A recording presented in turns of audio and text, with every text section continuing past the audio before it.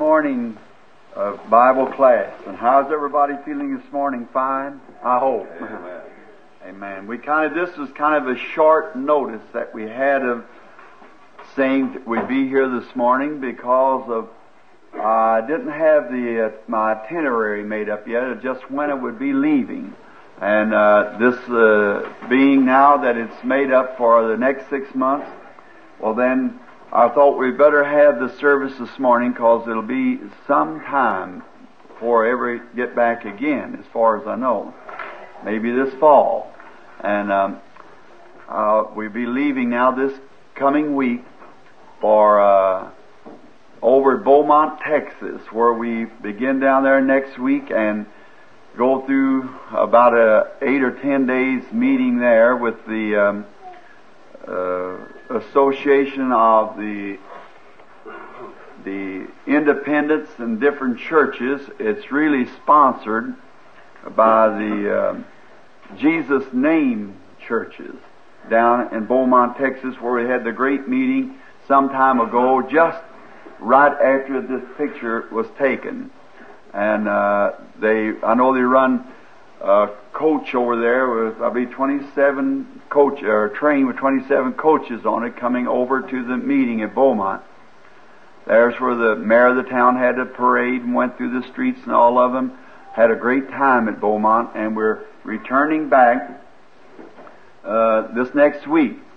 And then was anticipating San Antonio, but won't have enough time for it, less on the return. And we go from there to Phoenix, Los Angeles, down to Long Beach, and we come back, the Lord willing, go back to the East Coast, back up into Virginia and South Carolina, come back then to Bloomington, Illinois, and from there to the Lane Tech High School last week in April, Christian businessman, and then I leave from there to go to northern British Columbia up towards Alaska and be in there until June.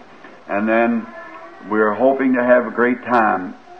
Praying then that the investigation that I've been under for a while by income tax concerning the church here will be over by that time, and then I'll be able to go overseas then, if it is right, in June, which will make it just right for Africa, for June, July, and August in Africa.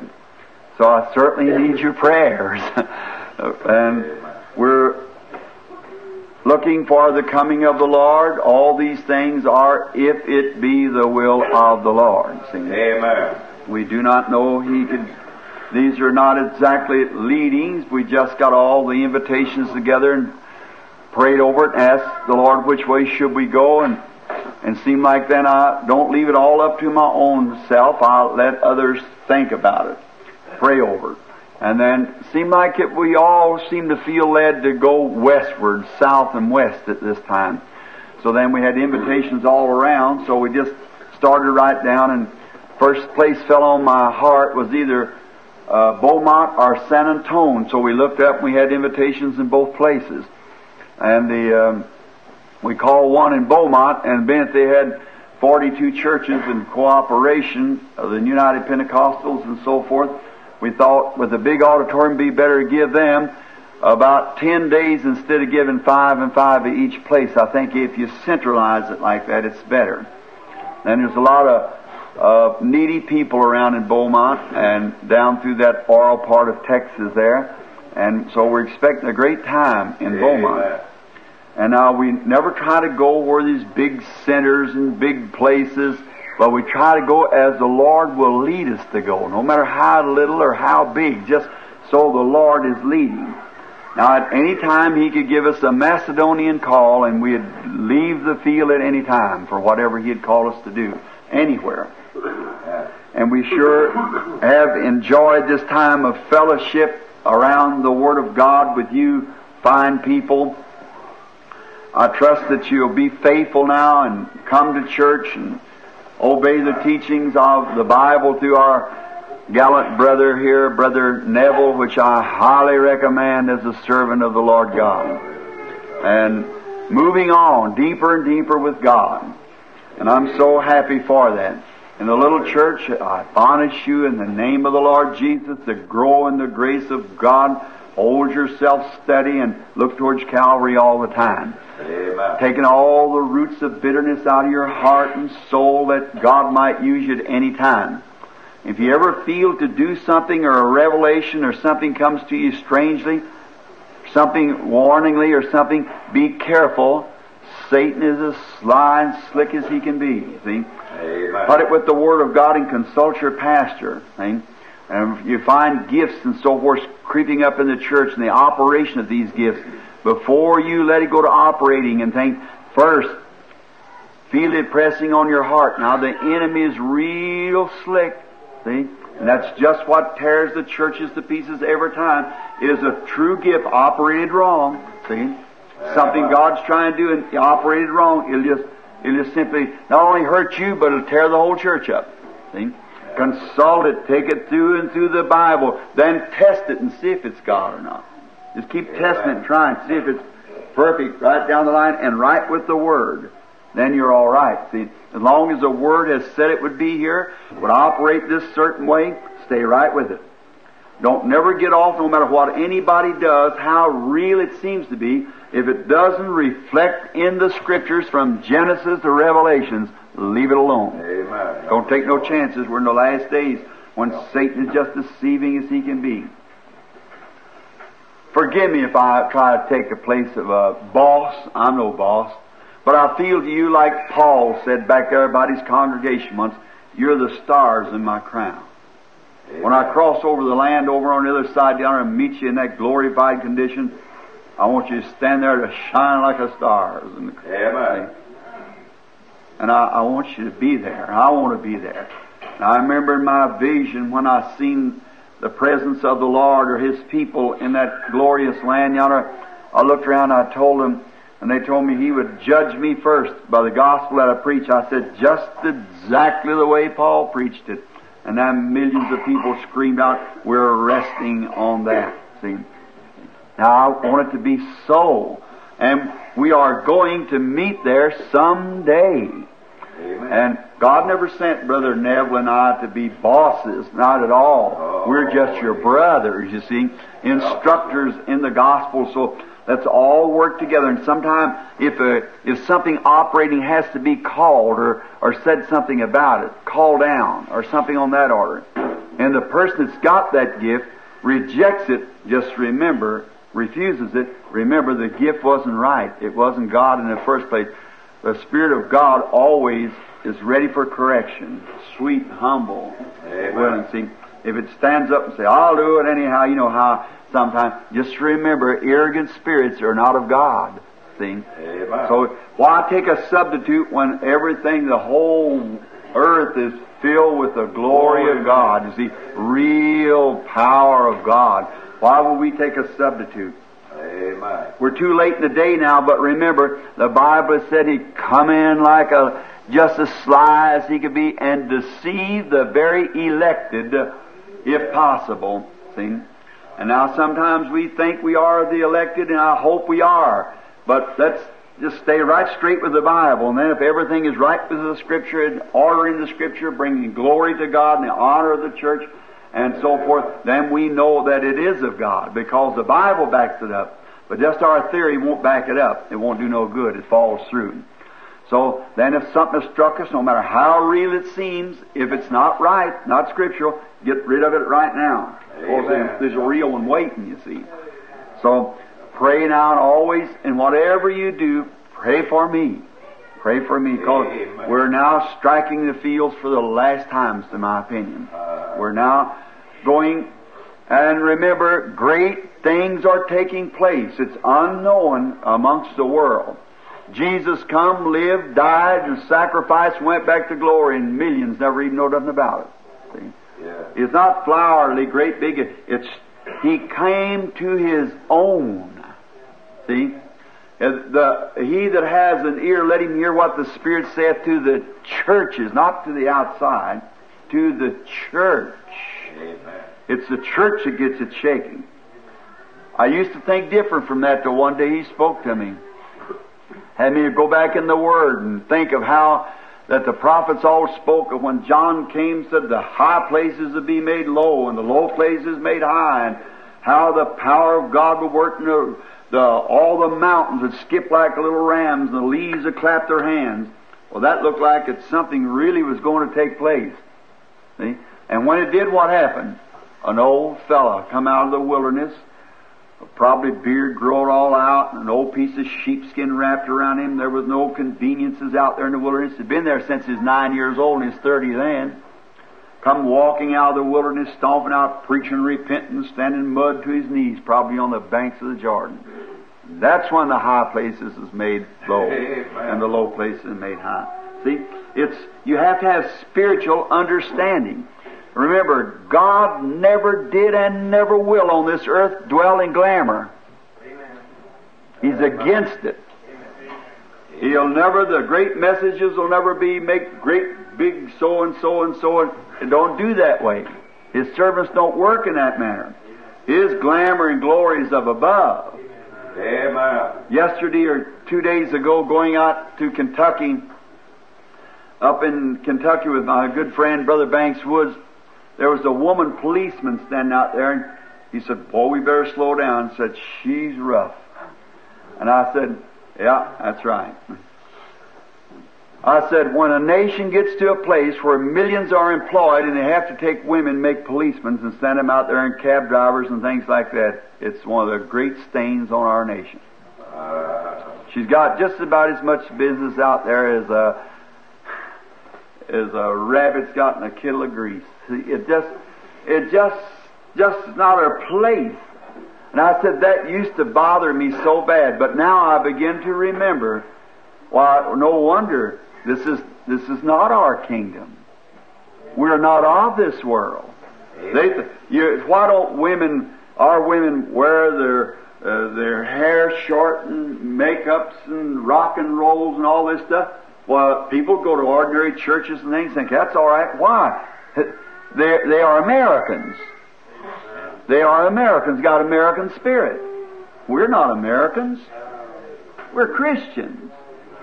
Our spirit is of another kingdom. If our spirit was of this kingdom, then we would worship with these things. And we'd worship all these vulgar songs and worship all this rock and roll. Wherever your heart is, there your treasures is. And our treasures is above. Amen. So therefore we're going to a kingdom. This is not our home. We're just sojourning here, trying to bring other citizens out of the darkness and go into a city and maybe hold a citywide campaign. Just plow away for a week or 10 days for one precious soul out there. One. Amen. Just one sitting out there. You might say the meeting was a great success. 5,000 came to the altar. It might not be one of them saved. Not a one of them. See? And there might be, you might think only 2 people came to the altar, but one of them might be a jewel.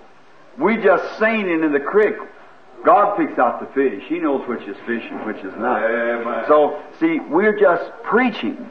And remember, you're doing the same thing in this tabernacle. But remember always this: my sheep know my voice. And the voice of God is His Word. I was thinking the other day how these people says that there never was a certain denomination of churches saying divine healing wasn't right. Never was nobody given a gift of divine healing but St. Paul or the apostles, the 12 in the upper room. They was given the gift of divine healing. And that was all. That settled it. But you see through this wonderful chart that Brother Willie over here so marvelously fixed up for us, that little thread has been through the churches all the way. I wonder what that same denomination says about the history of the church, about Irenaeus, about St. Martin, and all those martyrs down through the age for hundreds of years after the death of the apostles, spoke in tongues and healed the sick and raised the dead and performed miracles, the whole church.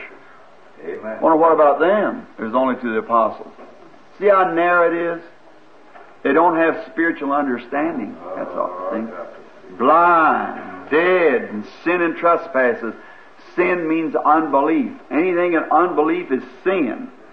If a fellow got a title that long, DDLL, PhD, LLD, and says there's no such a thing as divine healing or baptism of the Holy Ghost, the man's dead in sin.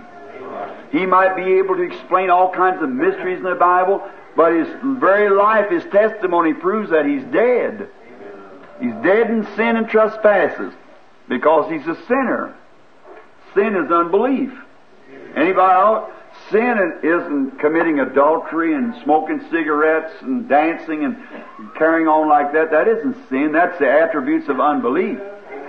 But a believer, no matter if a man don't drink, don't smoke, don't do these things, never said a bad word, keeps all the 10 Commandments, he can still be a black sinner. See? Just as rank as he can be. If he denies anything of the power of God, he's a sinner. The word sin is unbelief. Now you find, see if that's right or not. An unbeliever in the Word of God, he is a sinner. He cannot enter the kingdom of heaven. Now, I thought then this morning, taking it upon myself by the will of the Lord, by the commandment of the Holy Spirit, to come down to the tabernacle again and maybe keep you all 2 or 3 hours, but I want to finish the book of the 4th chapter of Revelations before I go. Amen. And now I hope it's not wearisome to you. I hope it's glory to you. I hope it's something that'll do you good and help you in the days ahead to come. And now, maybe I told Billy to come down here this morning and to give out prayer cards if there was any strangers in our midst. Because we'll be leaving, and now I don't know when we'll be back. God only knows that. And I thought maybe the last meeting, when he called me up then about 9 o'clock and said, Dad, there's some people there to be prayed for. I've asked them, but said, it's people that comes to church all the time. I said, then don't give out any prayer cards. See? I said, because as people, we have prayer for the sick morning, we're calling people up and pray for them. But I said, if it's people that comes to tabernacle that we know, I want some stranger. And he said, then he come out there a few minutes ago when he met me, stand out there, said, well, I gave out some prayer cards, said just a few in there. I gave prayer cards out, said you can do whatever you want to. I said, well, we'll see how the message gets along, see where we're at, and then we'll go. He said, well, many of the people wanted prayer cards, of course, but said they were people that's there in the church, see. Well, we know that God is God, and just the things that He does. Why, the phone rings all the time of people of different things, just little bitty things sometimes, and how God answers prayer. Amen. I wonder if that little lady or her husband here from down in New Albany, they brought that little choked out baby the other night with pneumonia in my house about 1 o'clock. Fine. How is the baby? Fine. Good. All right. Just let me show you. See, it's something that you wouldn't know. It don't go on when the Holy Spirit speaks. Fred Softman, our precious brother Fred. I heard him say amen a while ago, but I couldn't place him out. Where's he at? Is he here? Here, right here. Brother Fred Softman, to show how simple it is. He had some friends coming, which was Brother Welch Evans, I presume, I don't know. They had a trailer there that locked the doors, and Fred lost the keys and been looking everywhere and couldn't find them anywhere. And Brother Welch is coming right on up. So the day come that he was to arrive and things, he couldn't find the key anywhere, so he just called up home. Said, Brother Branham, where is the keys at? Where would we find them? Now that might stump some of you for a man to ask a question like that, but wait just a minute. Remember the sons of Jesse looking for the mules? Yeah. So if I had a gift in my hand, I'd take it down and give it to the prophet, and maybe he'd tell us where those mules were. Remember that? And while he's walking on the street, they met the prophet. He said, you're looking for them mules. Said, there, you go on back home. He said, they've already returned. Is that right? That's right. I prayed. Fred walked over and picked up the keys. Amen. That's it, see. Brother Ed Dalton, where you at? Where's Ed Dalton? I know he's here somewhere. I seen him a while ago. Oh, back in, there he is. He heard me through the INCOM or the public address system. Other night, a call came in and Brother Ed was in serious trouble. I wanted to help him. Nope. Said, I just want you to ask God. I asked the Lord to help him, and next day his wife called up. Somebody come to the rescue. All right. Is that right, Brother Ed? See? He's just God, that's all. He's just God. See, it's just all the time, constantly, from one place to another. One place to another. No matter what trouble it is, He's God. We don't go around brag about those things. We're not supposed to. Just don't let the right hand or left hand know what the right hand's doing. We talk it among ourselves, but we don't blast that out somewhere, because that's self-pride. Like God only could do it for one person. He'd do it for anybody. It'll believe Him. It's belief, faith. Whatever you want to do, whatever your thoughts are, take it to God. He provides everything. Isn't that right? So He answers prayer.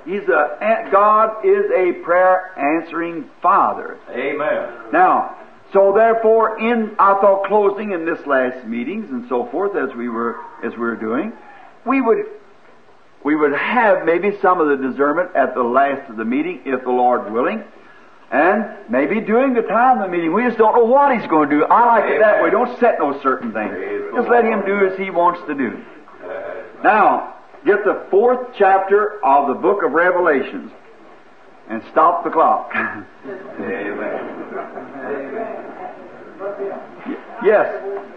Yes, brother. One day we had automobiles all over here and couldn't go. Certainly I believe that. Absolutely believe that. Here, Brother Welch Evans, I think that's him sitting right back there. While we're turning to Revelations 4, here not long ago, you all heard and read in the papers about this band in Louisville that steals these cars, takes them down to Kentucky somewhere real quick, and in Kentucky you don't even have to have a title. They'll make you one in Kentucky. So you just, the only thing you have to do is take it over and sell it. So they'll take these cars and run them in and repaint them again and bring those cars out and sell them. All you have to have is your number, your block, and they'll make you a title. So they just take a car off the street and get it off real quick and run in some shop somewhere, just change the whole thing over altogether, see? And repaint it and everything, take it out and sell it. There's a racket of it, and especially all over the United States, and a great of it's in Kentucky. I read an article in the paper here not long ago about it. Well, big, good-hearted, precious Brother Evans and his family driving all the way from Macon, Georgia up here every Sunday to hear the gospel. Oh, how loyal and what real friends. Then he goes over to Miller's cafeteria, where I'm not plugging for Miller's, but I certainly think that they got the best food in Kentucky, Louisville, Kentucky anyhow.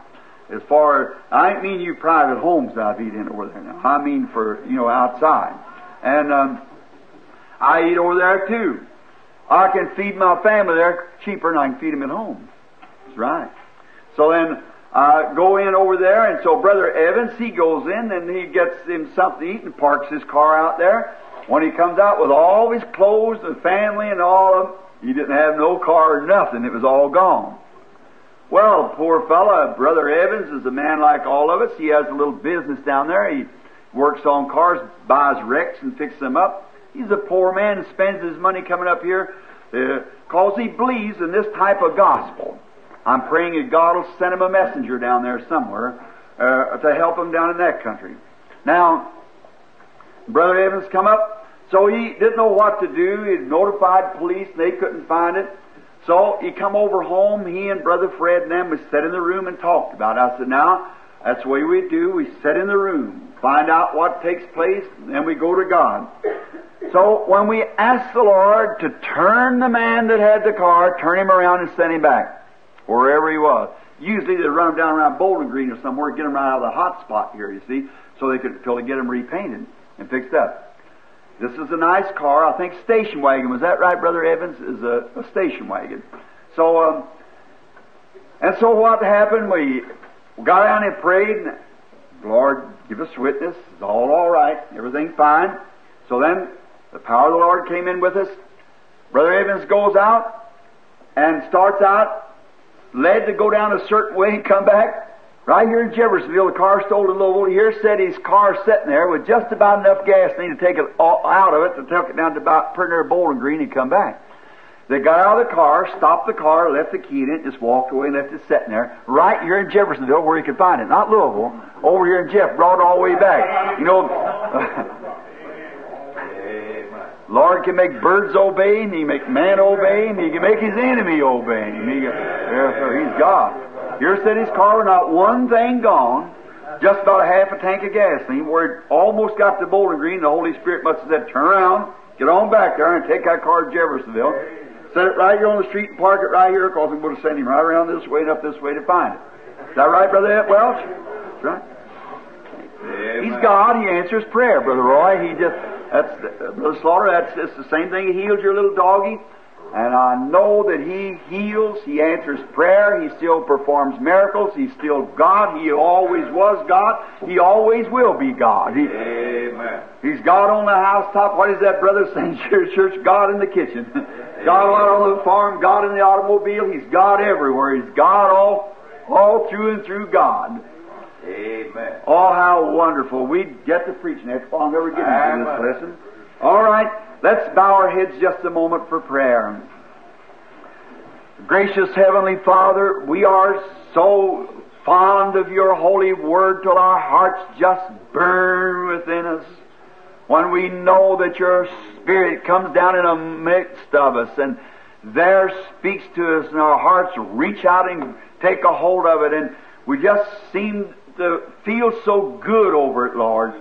And to know that in this dark hour where there's so much confusion, like the prophet said, in the last days there would come a famine, something to this order. Not for bread and for water, but for the hearing of the true Word of God. And man would travel from east to the west, north and south, seeking to find the true Word of God. Word, what is the Word? Jesus is the Word. The Word was made flesh and dwelt among us to see the manifestation of the real Word of God made manifest according to the Scriptures, and brought to pass that how people would travel and seek and would fail to find it. Oh, God, we are so glad that we found Him years ago, precious to our heart, and to see that we're not one bit confused. Oh, God, You said, they that know their God shall do exploits in that day. And here we are in the last days, seeing all the things that Jesus said would come to pass, being made manifest right among us. Various signs, wonders, miracles performed, doing it just the way He did it, as He said, as it was in the days of Sodom. So shall it be at the coming of the Son of Man. And Lord, You let us, by the Holy Spirit, reach out in that Word and get those real things and tie them into Calvary by the Word, and see that in Him we have the fullness and the riches and the blessings and the glory, and all goes to Him who is worthy that come took the book out of the right hand of Him that sat upon the throne and sat out on it Himself. For He was slain since the foundation of the world. We speak of Him this morning, Father, and we pray that You'll bless our hearts. Let His Spirit move among us and bless us and enrich in our experience and heal the sickness in our midst and give us overcoming grace. God, as I go out yonder in the field to face the foe, may I realize that I'm garrisoned every hour by prayer. Oh, how I depend on that. Garrisoned, the enemy approaching, but know that the garrison holds, because mothers and fathers and boys and girls, Christians born again with experience, heaven-bound people, is on their knees praying, oh God, give deliverance. And Father, we pray that You'll let us get out into the enemy's lines out yonder and conquer every precious soul that's waiting.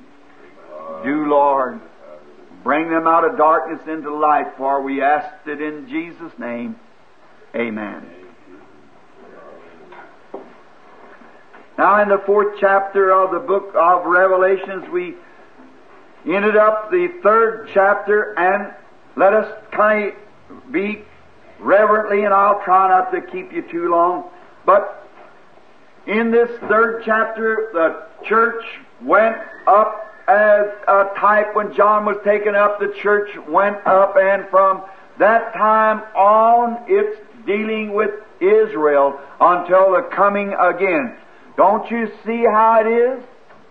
The people today, how they're great, something's going to shake the whole world and everything. That's unscriptural.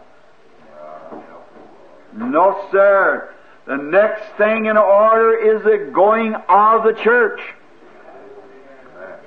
Reading the church ages, you see how these other things that's to take place is during the time of the wedding ceremony when the church is in glory.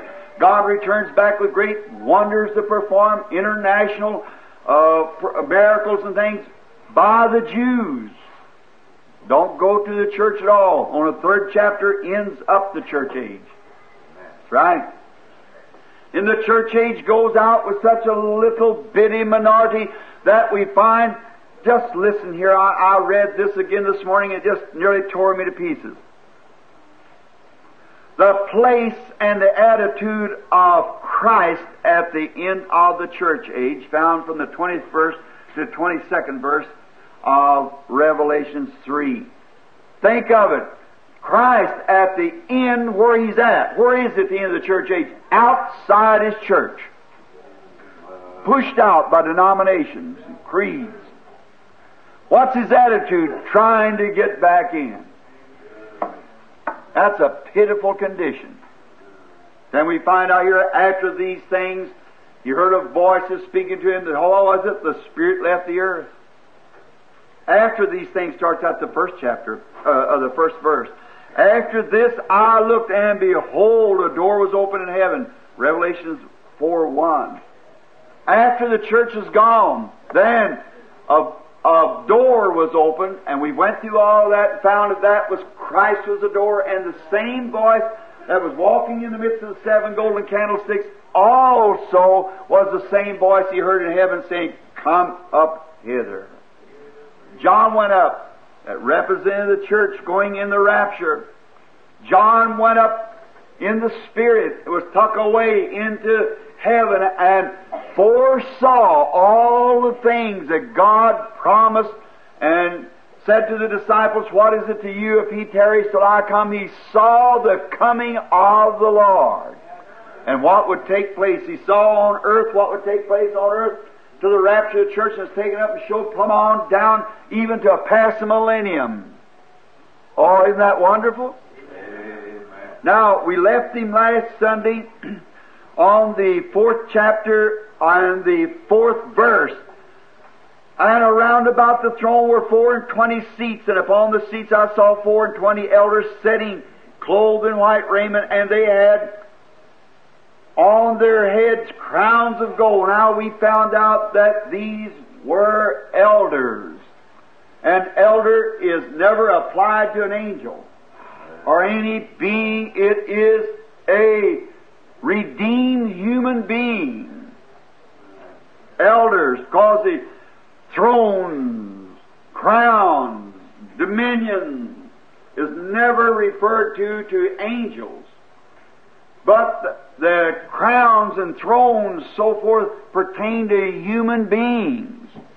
And these elders was crowned and clothed and sitting on thrones. And we found them over other parts of the Scripture that they were the 12 apostles. And they were the 12 patriarchs. 24 of them, which means 24. 12 apostles, 12 patriarchs. And we found even the city that descends from God out of heaven after the earth is exploded and all gone to pieces and nothing left on the earth but volcanic ashes. That's all will be left. There'll be no more sea. The sea will dry up. I was speaking last night to someone, or yesterday and somewhere, the earth once stood up like this, right, around the sun. Equal heat all the way up and down. Up in British ice fields, you can blast down there 500 feet and find palms. It comes suddenly, froze them like refrigeration now, like you're dehydrating and so forth, and you're freeze and deep freezes and keep strawberries and things for years and years and years to come, see? That's the same way it was in that time. Quickly there come an antediluvian destruction and flooded the whole earth over. And when it did, atomic powers rocked it out of its orbits and it froze over, and there she lay. See? Dig down and confine them up around the Arctic zones and things, palm trees and so forth. Showed that it was once inhabited beautifully, set up, and now it shook back. Now where I think God got that water, when the Genesis starts, Genesis 1, the earth was without form and void, and water was up on the deep. And the Spirit of God moved up on the water and said, "Let there be light." God separated then the land and the water, which made the earth. But the whole earth was covered over. Now what He did, He just, through the atmospheres,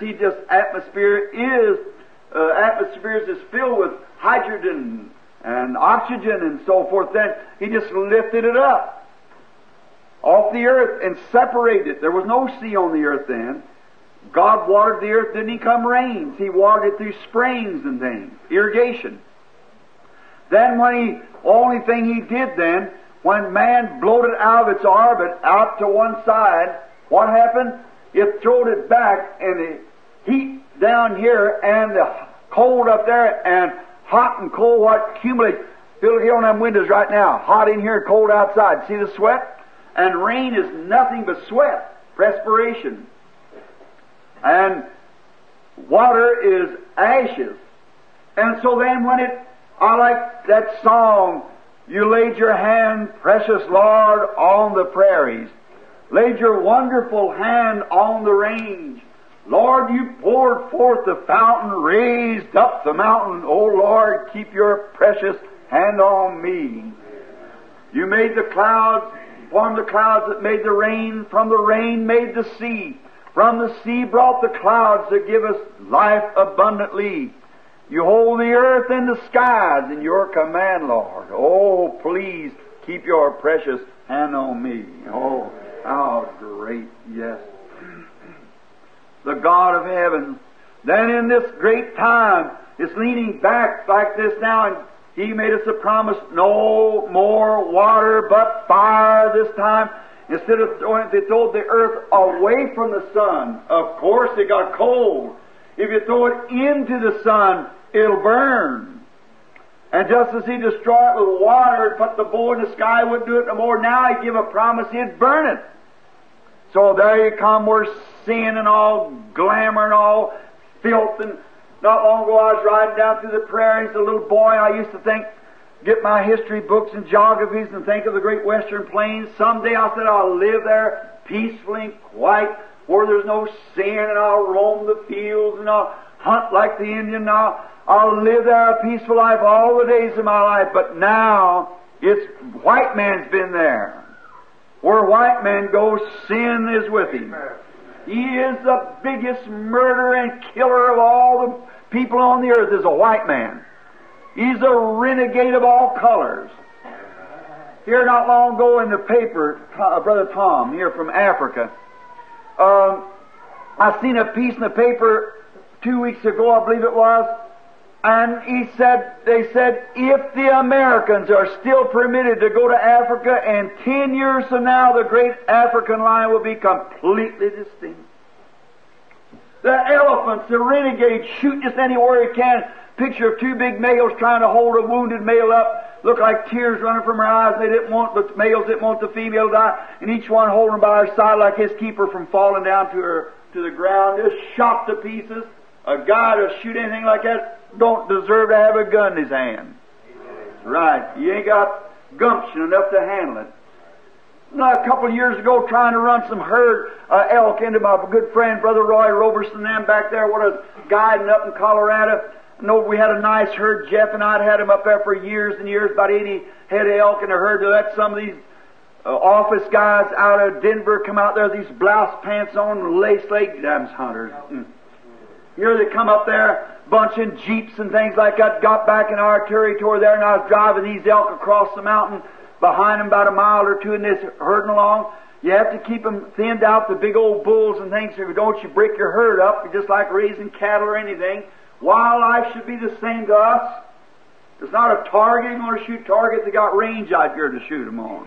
That's right. It's a disgrace to butcher up things like that. It's sinful. It's ungodly. And I counted 123 shots out of machine guns like firing from the shoulders. And the next morning, Brother Banks Wood here with me went up on a mountain. I counted 19 bloody beds. Didn't know nothing about hunting. You shoot a big animal like that, you might hit him deep enough to kill him. They just turn with bang, bang, bang, shoot one then the other. Why, they'll die. And while if the fever sets in them, if you could find them, they're no good. They spoil right away, and the scavengers, coyotes and things eat them up. 19 bloody beds, big bull's hoofs that big around, and blood spurting out 2 feet where it had been punctured like that with them guns. They oughtn't to allow a renegade like that to have a gun in his hand. That's right. You ain't got the gumption to handle a gun. Oh, it's tremendous sinful to do like that. That's awful. But that's the American. Canada, you precious people from Canada, if America keeps going on, Canada will be as low down as America after a while. Get around the borders of Canada anywhere and you got that American atmosphere. This America is a prostitute of the nations. That's exactly what she is, and she's going to be worse than ever now. She's coming to her end. The Bible speaks of her doom. Tells how she's going to be. America, low down, rotten, filthy, no good. It's exactly right. She's been a great nation. She's carried a gospel message. What makes her the way she is? Because she's turned down the gospel message. Rejected the truth. She's horrible. She's got it coming, don't worry. I've seen it in the vision, and it's thus saith the Lord. It's coming. She's going to pay for her sins. Back when America was America. She was a great nation, the greatest the world's ever known since Israel was America. But she sure has polluted herself now. She's rejected the message. She's took nothing but just... Now she's got herself... You see where she's at now. Everybody knows that in the last election. Shows where her spiritual standing is. She doesn't know. Now these elders setting up on the throne with these crowns. Now the 5th verse we're going to start. And out of the throne proceeded lightnings, thunders, voices, and there was 7 lamps on fire burning before the throne, which are the 7 spirits of God. Oh, I love this, don't you? Oh, I just feel like my coat fits me, you know. Just when you, oh, I mean the spiritual coat, of course, you know. All right. Out of the throne, let's speak of this throne now for a few minutes. This was not a throne of mercy. Amen. Mercy's throne is finished. No more mercy. It's without mercy. How the judgment seat going to be the judgment seat of Christ, the judgment seat, the white throne judgment? Is there going to be mercy then? There is not one scratch of mercy to be given. At the judgment throne, you could scream mercy till you couldn't scream no more, and you just might as well scream out in the air somewhere because there's no more mercy. Now is the day of mercy. Now, let's go back in the Old Testament here just a little bit and find out what mercy is. Go back and see what happened to this throne. This throne, of course, is the judgment seat. And the reason today that there is mercy is because the mercy seat is sprinkled with an atonement, blood. And as long as blood is on the judgment seat, then it is not judgment no more. It's mercy because something died to stay judgment. Amen. If you see it, say amen. Amen. As long as blood is on the mercy seat, show that something died to hold judgment back. But when the church is raptured, the mercy seat becomes a judgment seat. Over in the New Testament here too. And the sanctuary, that's where the jury in the sanctuary, the judge on the seat in the sanctuary. Now, that judgment seat and the sanctuary become full of smoke. What was it? Like Mount Sinai. Judgment. Mercy had left the throne of God. God will judge the world without mercy. How many know that? Amen. Only one thing you'll recognize in that day. What is it? Blood. That's the only thing that appeased an angry God. Adam and Eve made just as good an apron as any Methodist, Baptist, Presbyterian, or Pentecostal could make. It covered their nakedness, but God could see through it, so He killed something and took the dead skins of the dead animal and covered it. Blood had to take its place. That stayed His wrath. He seen the blood and backed off from it because something had shed its life. Oh, God, think of it. Only thing that'll back off God is blood. And there's only one blood that He'll back from, and that's His own Son. When He sees that's His own Son's blood, He'll back. Because that's a gift that is God has given to His Son to redeem those who He foreknew. And it brings God back from His judgment. But when that blood is removed, then all that was foreknown has been called into the precious body. His church has been made ready and taken up. Then God's wrath is on the people. Oh, brother, don't never want to stand there. Let me stand before a machine gun. Let me be cut to pieces. Let me be sawed inch by inch. Let anything happen as the oath of the Knights of Columbus. Let them split open my belly and burn sulfur and everything else in me, my arms and legs cut off, whatever it may be, but never let me stand at that white throne judgment before God. Oh, let me take this little throne here before the seat of Christ and accept His blood. Nothing in my arms I bring, Lord. No other fount I know, nothing but the blood of Jesus. That's all I know about. This is all my hope and stay, nothing but the blood of Jesus. No wonder Eddie Pruitt turned down on his songs, and he's a Christian, a staunch Christian. They didn't want to buy his songs. One day he said, I'll write one. And someday that they'll receive, and the people was wanting something more modernistic in the religious song. One day there the Holy Spirit took over me, grabbed the pen, and he wrote, All hail the power of Jesus' name. Let angels prostrate fall, bring forth the royal diademic gold, Lord of Lords.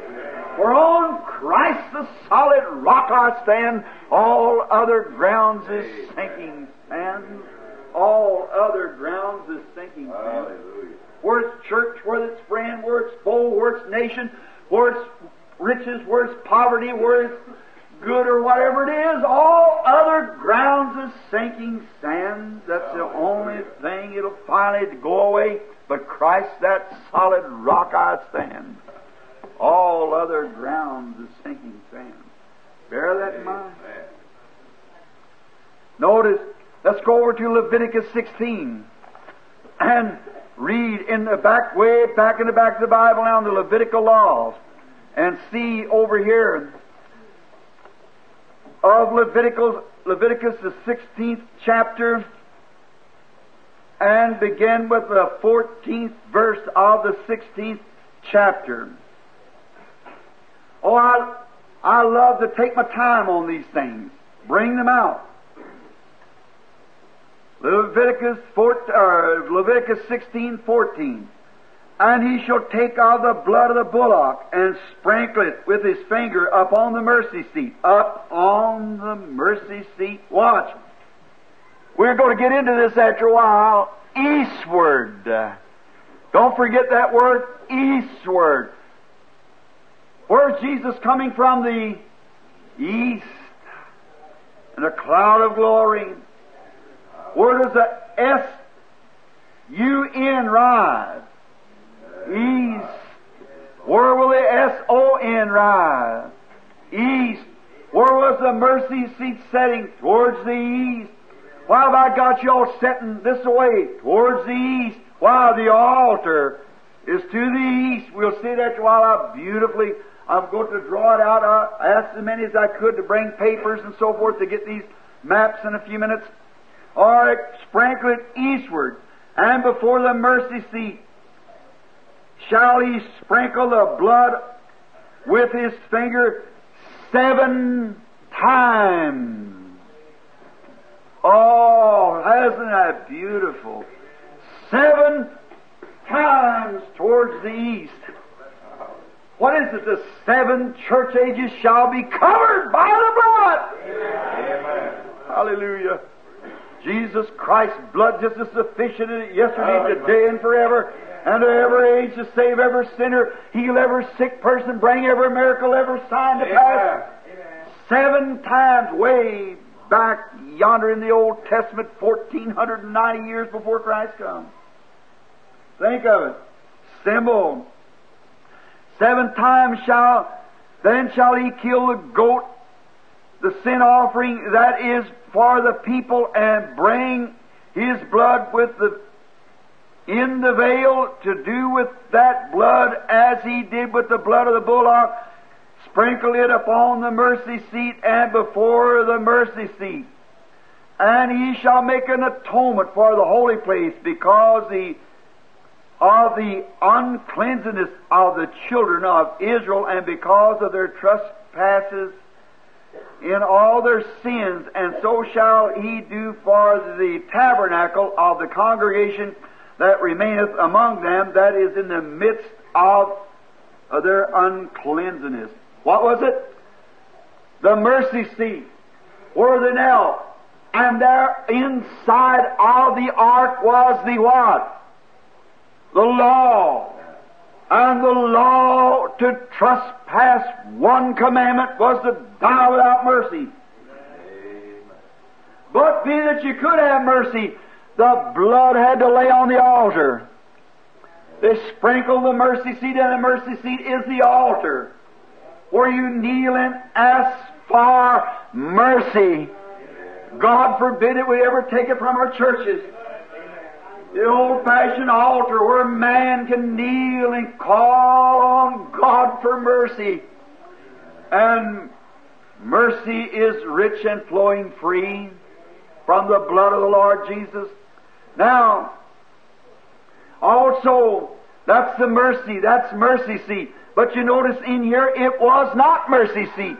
For there was lightnings and thunder and voices. There's no lightning and thunders at mercy. That's judgment. Let's turn to Exodus 19, chapter of Exodus, and the 16th verse. Exodus 19, chapter of Exodus, and let's begin with the 16th verse. And it came to pass, listen, when God ascended up on Mount Sinai, and it came to pass on the 3rd day in the morning that there were thunders, lightning, and a thick cloud upon the mountain, and the voice of the trumpet exceedingly loud. What is the voice of the trumpet? The archangel. So that all the people, listen, all the people was in the camp trembled. Judgment. They marched out there, and God had given them grace to travel by, but they had demanded a law. God wanted to be in a denomination. They want to make a denomination out of something they could argue about. Instead of just following God and living under His jurisdiction, under His power, grace had provided a prophet. Grace had provided an atonement, a lamb. Grace had provided all these things, and yet they wanted judgment. They wanted something they could do. God said, "Assemble them together. I'll let them know what it is. I'll show them what it is. Read, listen." And the voice of the trumpet got louder and louder until it shook the earth. You see what judgment is. I don't want that. Give me mercy. And yes, that was Exodus, the 19th chapter and the 16th verse, Brother Fred. Exodus 19:16. Now, notice the 17th verse. And Moses brought forth the people out of the camp to meet God. Oh my! I want to meet Him in peace, not like that. And they stood at the inner part of the mountain. Way back. Remember that mountain had lines drawn around it. Even if a cow touched that mountain, it had to die right there. Can't come in the presence of God. And God and Moses brought forth the people. Now, the 18th verse, the next verse.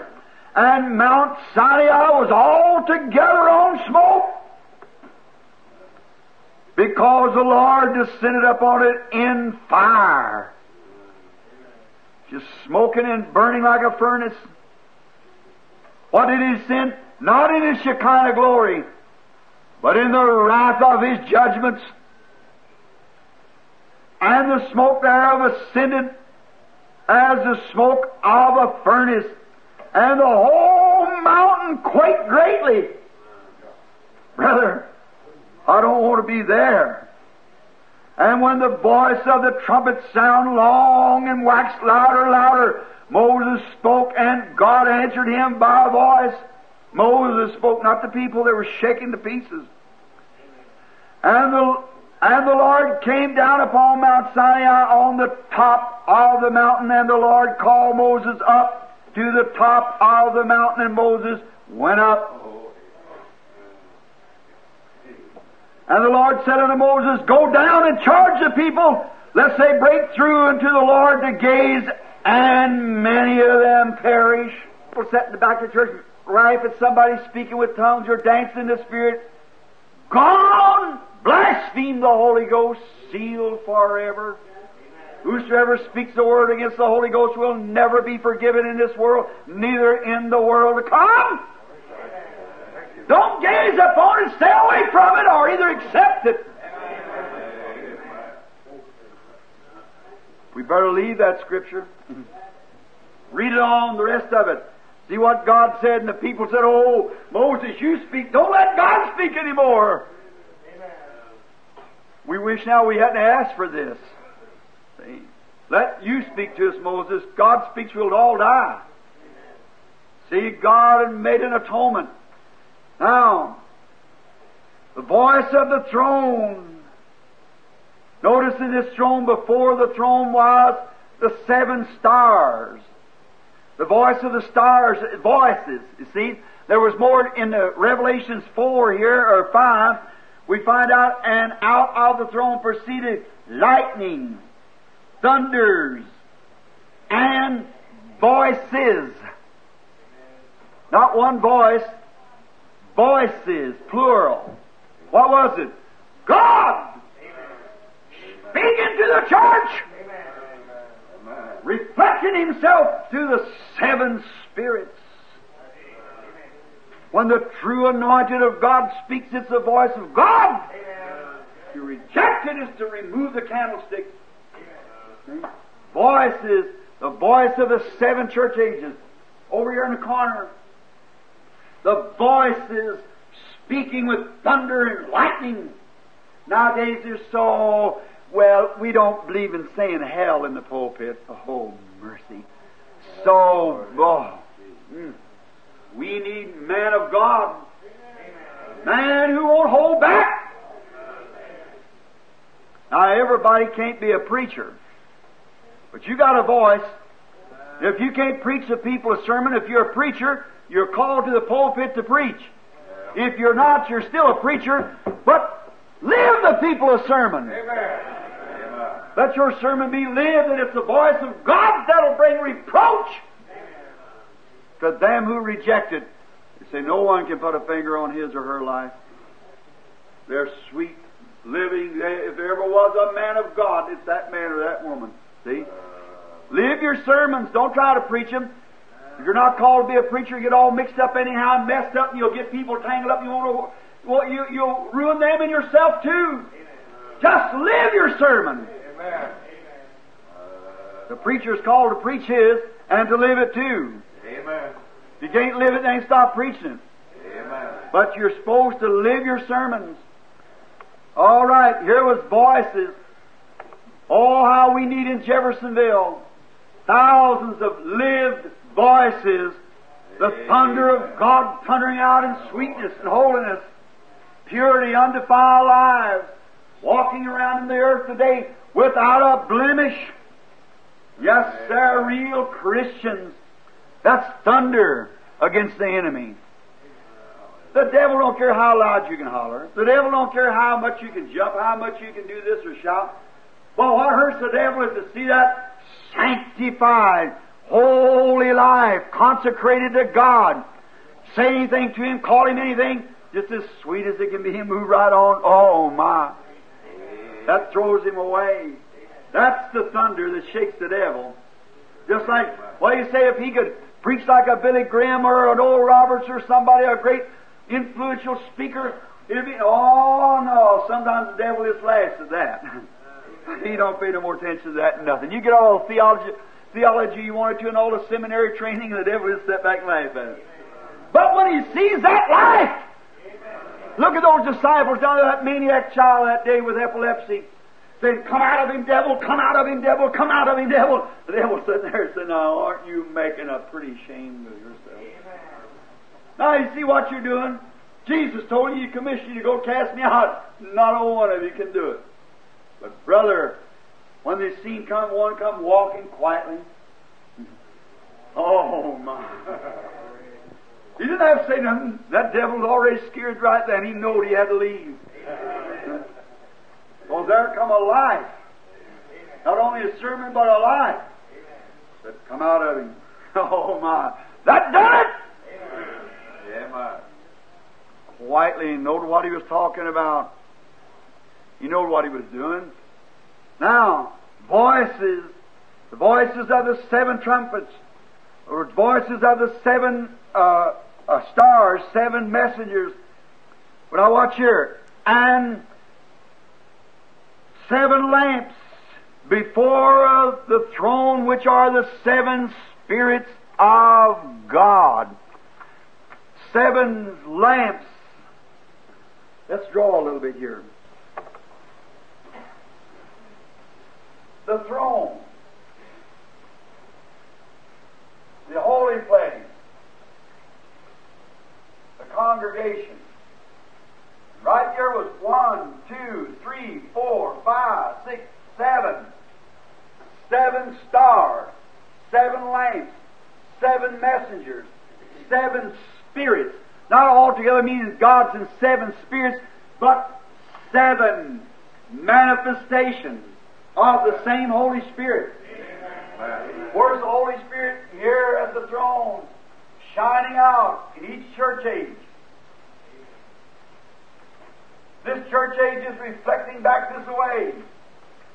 The voices of God, Jesus Christ the same yesterday, today, and forever. Amen. See? 7, there was voices, and 7 lamps on fire. 7 spirits, which are the 7 spirits of God. Remember a couple Sundays ago we got to it, the big diamond, but it's cut in many different ways to reflect the fire and lights from it. That's the way Jesus Christ is the beginning of the creation of God. Revelations 1. Is that right? Then when was God created? He is the beginning of the creation of God. And God is eternal. Is that right? But when God was created, when a little baby that was conceived in the womb of a mother, a virgin, and she began to develop these cells within her to bring forth this little baby, that was the beginning of God's creation. For God was made flesh and dwelt among us and become Emmanuel, God with us. The beginning of the creation of God. Then in that great jewel that come from the dust, because He was made of dust. Is that right? Amen. Eat food like I do. Eat food like you do. Which dust of the body He become calcium, potash, petroleum, cosmic light. But in Him dwelt eternal light. Amen. No wonder the wise man said to the star, guide us to Thy perfect light. They were just reflecting the light of one perfect light. And there He was, the perfect light of God. beginning of the creation of God. Now in there was He, how did He be able to reflect Himself back to His stars of the earth? As the wise man saw them in heaven and they become ministering spirits here on the earth, He was wounded, the big diamond cut off for our transgressions, bruised for our iniquity. The chastisement of our peace upon Him. With His stripes we were healed. What was it doing? Reflecting any man that claims to be a servant of God that denies divine healing and His power. Not getting his light from that diamond. Not getting his light from that throne because it's reflecting Him the same yesterday, today, and forever. Hallelujah. Through the seven stars and the seven church ages. Amen. Oh, praise be to God. Thank you. Yes, it's appropriate for a minister to worship God from the pulpit with thanksgiving and praise. Amen. Oh, how real, how it thrills my soul. I feel like I could scream and run and jump as high as I could jump. Hallelujah. Because there is something within me that's changed me from what I was. I'm not what I ought to be and not what I want to be. But I know I've been changed from what I used to be. Something has happened, something taken place. And stand here and see this eternal Word that's waved every storm. When they tried to burn the Bibles and everything, it waved right on this the same because it said, heavens and earth shall pass away, but my Word shall not pass away. Up here near Chicago now, and a Bible lays on a pulpit of a church.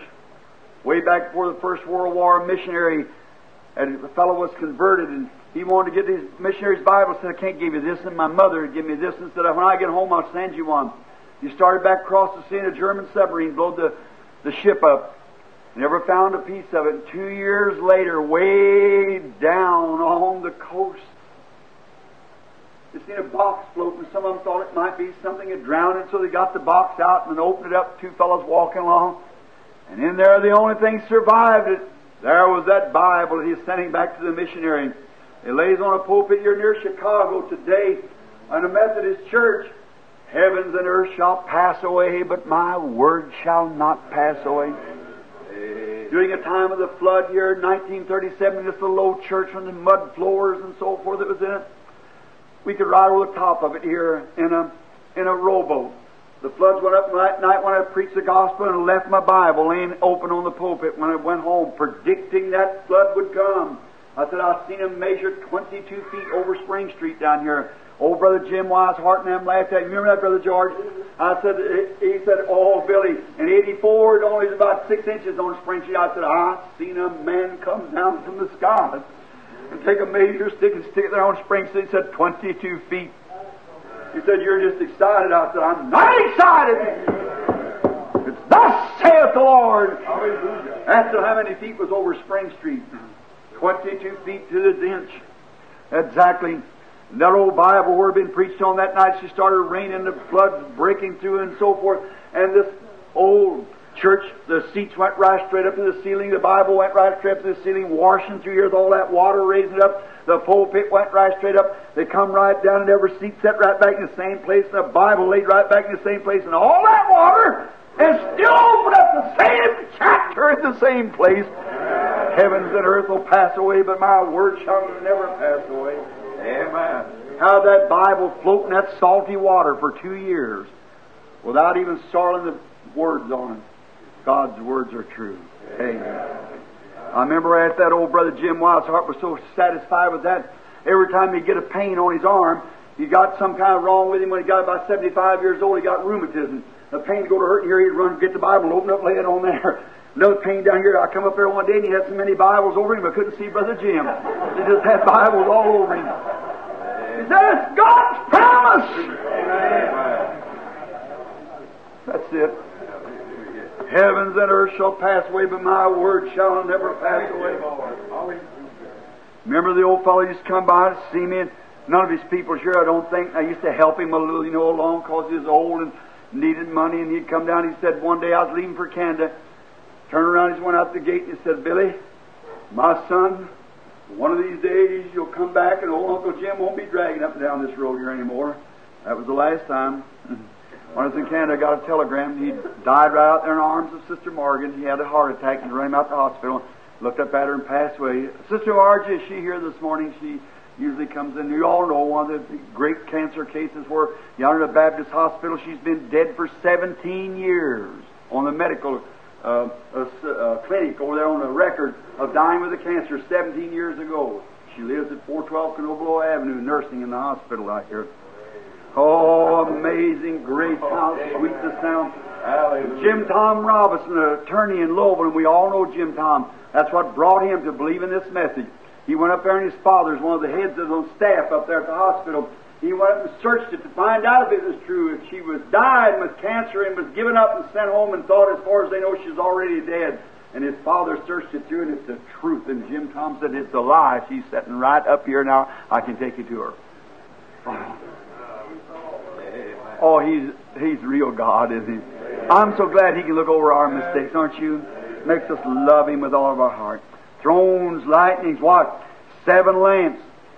Our lamps are 7 stars called 7 spirits, meaning the 7 manifestations of the Holy Spirit are the 7 church ages. That's the 7 seats of mercy for the people. Here they are. 7 seats of mercy. 7 seats, 7 churches, 7 stars, 7 manifestations, 7 spirits, 7 lamps. Oh my, how God is so perfect. The pneumatics of the Bible is the most perfect thing there is on earth. You can't get one flaw from Genesis to Revelations in the pneumatics of the Bible. Not another piece of literature written that you can't find a flaw for. You read 3 verses. But not in the Bible. They've been trying for over 200 years to add one phrase to the Lord's Prayer, or take one away from it. It's perfect. Can't add no more or take any more from it. They've been thinking they make the prayer a little bit better. They've tried to comb this into it and put that into it, or take this out of it. It just ain't right. See, it's perfect. All of God's ways is perfect. Therefore, we are imperfect. But He said, be ye therefore perfect, even as your Father in heaven is perfect. How can we be? Through the precious blood of Jesus Christ. We forget our own selves and just live in Him. Amen. There you are. How precious is it. All right, the 6th verse now, if we get into it. 7 lamps. And before the throne was a sea of glass like unto crystal. And in the midst of the throne and around about the throne were 4 beasts full of eyes before and behind. Oh my, look at this. Beasts full of eyes. Full of eyes before and... Now wait, before the throne was a sea of glass like unto crystal. And in the midst of the throne were 4, and around the throne were 4 beasts full of eyes before and behind. Now, the sea of glass. You just go to, this ain't very much of a symbol here, but I want to erase this for a minute.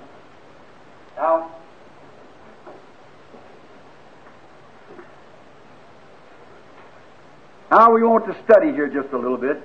The sea of glass is symbolized in the old temple, for Moses was commanded of God to build the temple on earth like he saw it in the heavens. Everyone knows that. All right? And let me just draw a little bit here now. Say, here was the ark in the Old Testament. All right? The next thing, that was called Holies of Holies. And the next place here was the altar, which was called Holy Place. And right before here was the sea of brass, it's called. In other words, it was a place where the sacrifices was washed. Was washed here before they was received off the altar, at the brass altar, a brazen altar where the sacrifices burned. Now, we want to watch this now. Now, in this sea of glass was before the throne and before the holy place, just Now remember, the 7 golden candlesticks set here. Like this and come in a laver, see? Now, that's one reflects the light from the holy place out to here. Now, if you know, you don't have to write this down unless you just want to, but I got something else here. I draw it out myself that I wanted to get to you on. But now, you see, this was called the sea of brass. It wasn't quite that big. It was set over more or less positioned in the temple. It was set along about like this here. It was a sea of brass. It was a laver made out of brass where they washed the sacrifices. Before the sacrifices was burned or accepted, they had to be washed. Oh, wouldn't that make a sermon right now, Doctor? Oh, my. Praise the Lord. Wouldn't that just strike me? Washed. Before any sacrifice is received to God, it's first got to be washed. How? Not emotionally, but washed by the Word. Now we could go back and get word of this Jewish rabbi. When I was preaching on that sermon of the waters of separation, the red heifer waters that kept up, that they were made of waters of separation. And before we can ever come to God with true faith, we first got to come by the waters of separation. Amen. Yes, sir. You've got to come by what? The Word. Amen. Oh, let me just see if I can talk this so that everyone will get it. Now put on your spiritual thinking. Take off the war bonnet and put on your spiritual thinking now, because here comes something. Washed. Before it can be received at the altar, must first be washed by the waters of separation. Now, turn with me right quick to Ephesians 5. Just hold your place and go back just a few pages back to Ephesians, the 5th chapter and the 26th verse. That He might sanctify and cleanse it, the church He's speaking of. See, now, let me go back a little farther than that. Go back about the 21st verse while you're looking. Submit yourselves one to another in the fear of God. Submit yourself. Congregation, submit yourself to your pastor. Pastor, submit yourself to your congregation. If a little clique rises up, don't be on either side. Submit yourself to the whole congregation. Congregation, if you start in a clique, submit yourself to your pastor in the fear of God. See, oh, brother. Wives, submit yourselves unto your own husband as unto the Lord, because He is your Lord. How many knows that, you women? That's exactly right. The Bible said so at the beginning. Still the same way. Wives, submit yourself unto your own husband as unto the Lord. For the husband is the head of the wife, even as Christ is the head of the church. And He is the Savior of the body. So as a husband, you know that you married people and adult children's old enough to know the way of life. All right. As unto the Lord. For the husband is the head of the wife, even as Christ is the head of the church, and He is the Savior of the body. Therefore, as the church is subject unto Christ, so let the wives be to their own husbands in everything. Amen. Husbands, love your wives, even as Christ also loved the church and gave Himself for it. Amen. Don't run over. If you do that, you're not fit to be a husband. That's right. That He might, listen, here it is, get it now, that He might sanctify and cleanse it with the washing of the water by the That every worshiper that ever gains access into this has to come by the Word. There's too many comes otherwise. I believe in little stories and things that mother died long years ago, she's waiting for you in heaven, that does all right. After the Word has been applied. Many people come to the altar because they want to meet their mother in heaven. That's all right, you should do that. But that's not the reason that you come to the altar. You come to the altar confessing your sins because Christ died in your stead. Amen. By the Word. Then any sacrifice that's not come according to the Word is unaccepted then. Is that right? Amen. Oh, brother, I hate to say this. Oh, I hate to say it. Forgive me for saying it. That's the reason Acts 19 stands in the Bible. Amen. Have you received the Holy Ghost since you believed? They said, we not worthy. He said, and how was you baptized?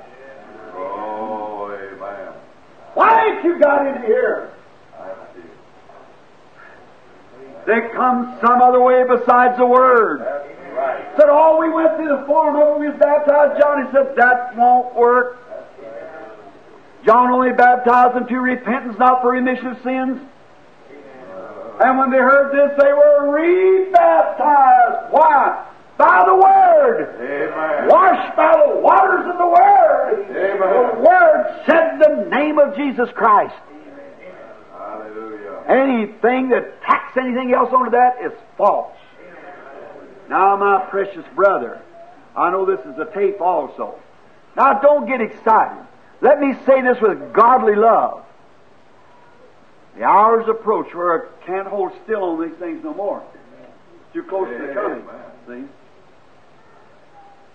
Trinitarianism is of the devil.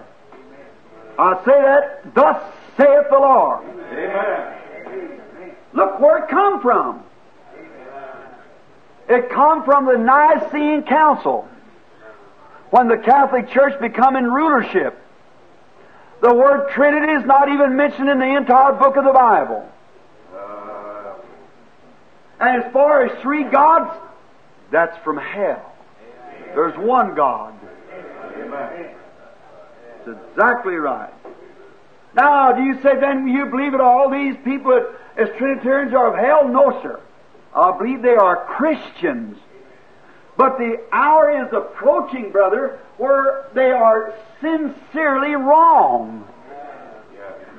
Any man, anywhere, anytime that wants to talk on the subject, come to me. Any minister, bishop, archbishop, whatever you might be, and this is taped, go around the world. I ask in brotherly love for any person that hears me on this tape around the world that will come to me and show me one text of Scripture or one paragraph in any history that's authentic history where that any person was ever baptized in the name of the Father, Son, and Holy Ghost until the organizing of the Catholic Church, I'll change my doctrine. Happen. Thank you, Lord. Oh. Every person was baptized in the name of Jesus Christ. And my precious brethren, your eyes are blinded to those things. Pray God give you light. Now, if you've got Scripture to support it, I'll be looking for you. You're listening for your call. You're beyond this tape, you're willfully walking in spiritual ignorance if you don't challenge me on that. Amen. You want to know what's light and what's dark? Let's ask God. Remember, I say, thus saith the Lord. Amen. Oh, blessed be. If you be me to be His servant, and if that wasn't according to the Word, it would be wrong. Then if it isn't according to the Word, it's your duty to come straighten me out. See what happens. It's an error. I believe that many thousands of Trinitarian people who believe in three gods is saved because they don't know any difference. We're going to get to that on down in the message. Now, don't you all stop your tape and walk out of the house, you Trinitarian brethren. Listen to this. But you just sit still a few minutes. You owe it to yourself. You owe it to your congregation. Don't stop getting the tapes. Just stay with it. Search it by the Word and see if it's right. The Bible said, prove all things. I know it's unpopular. So was Jesus. So was the message always. You loved me when I come and healed the sick and afflicted among you. You thought it was great. Great crowds to build up the church. Now, Jesus did the same thing until one day he had to get down to truth. And when he did, even 70 turned away from him. And he turned to the rest of the 12 and said, "Will you go also?" And Peter said those notable words, "Lord, who would we go to? For thy words alone are eternal." God's word alone is eternal. And find me anywhere that God ever had anybody baptized in the name of the Father, Son, Holy Ghost. You go to Matthew 28:19, Father, Son, and Holy Ghost, where Matthew said, "Go ye therefore, teach all nations, baptize them in the name of the Father, Son, and Holy Ghost." And anybody that thinks the Father, Son, Holy Ghost is the name, it shows there's something wrong with their education. Now, for a 7th grade student to say that to bishops is listening to this. Father's not a name. Son's no name, and Holy Ghost is no name. There are titles that goes to the name of Father, Son, Holy Ghost, which is Jesus Christ. Amen. Remember, that's not in anger. That's said in love and godly respect. Amen. With love and consideration for the full body of Christ. To where I'm invited by my Trinitarian brethren and all over the world to come and preach in their congregations. But I never mention it when I'm among you. I want to be, unless you ask me yourself, and I'll go over to the parish with you and talk with you about it. But before your congregation would stir them up, it's your place to get the revelation and go teach your fun. You're the shepherd of the flock. I'm speaking to ministers. Amen. If you don't understand, come, let's set the reason together. The Bible said, "Prove all things and hold fast to that what's good." Sea of glass where the sacrifice is washed, and we are washed. Oh, don't forget that. We're coming back to it after a while. Washed by the water of the Word. Then you've got to hear the Word before you get into there, because only one way you can approach God, that's by faith. Is that right? Faith cometh by hearing, hearing of the Word. Washing our conscience. Not to meet a man, not to meet father, not to meet mother, not to meet baby. That's all true. We will do that. But the first thing we got to come is God's avenue of approach. We'll be washed when we hear the Word of God. By faith we're walking. Grace, what God did for you. That's right. You believe God. You believe on God, and as soon as you're sorry, you're already forgiven. As I was speaking to a brother yesterday, kind of got a little mixed up on it. And I said, "Look, brother, if you said something to hurt your wife's feelings, immediately you feel sorry for her. You're sorry you did it. You're already repented in your heart." That's right. But you've got to go tell her about it. You've got to go say, "Honey, I'm sorry I said that." Then you've thoroughly repented. That's the way it is with God. A man that would go and say, "I hurt her feelings," don't make any difference. I'll tell her I'm sorry, but I really am not. You're a hypocrite. See? That's right. That will never be received by God. You've got to thoroughly be sorry for your sins. Then when you know that you're sorry for your sins, and then repentance, be baptized in the name of Jesus Christ for the remission of your sins, and you shall receive forgiveness. Receive the Holy Ghost. It's just simple. God's made it so simple. Here we notice here in the sea of glass, it was likened unto crystal. Now the sea of glass is symboled, typed by the brass sea. This is the glass sea in heaven. Moses saw it as a glass sea and made what was called the brass sea, a brazen altar, brazen sacrifice, brazen altar rather. You know what brass speaks of in the Bible? Judgment. He made a brass serpent. What does a serpent mean? The symbol of serpent meant sin already judged in the Garden of Eden. When thy heel shall bruise his head shall bruise the heel. And brass represents divine judgment. The brass altar where the sacrifice is burned, brazen laver, where it was washed for the water of the Word. See? Amen.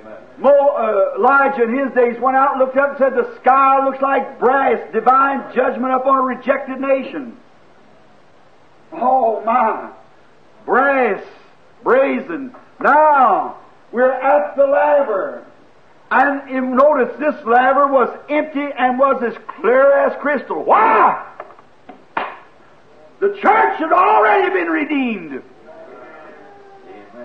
Now we notice a little later on, when the tribulation saints comes up, we find it again full of fire. Do you know what? Would you like to read that? Let's go over to Revelations now, 15th chapter, the 2nd verse, and read where we see this brassy fire again. All right. And I saw another angel. I saw another sign in heaven, right, great and marvelous. 7 angels having 7 last plagues, for in them is filled up with the wrath of God. Now the wrath of God, what? And I saw as it was a sea of glass mingled with fire. Now watch. And they that had gotten the victory over the beast and over his image and over the mark and over the number of his name stood on the sea of glass, having harps of God.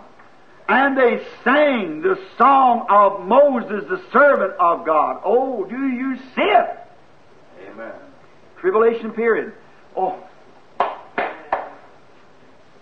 Are you in a hurry? No. All right, listen. Let's notice something here. How do we come?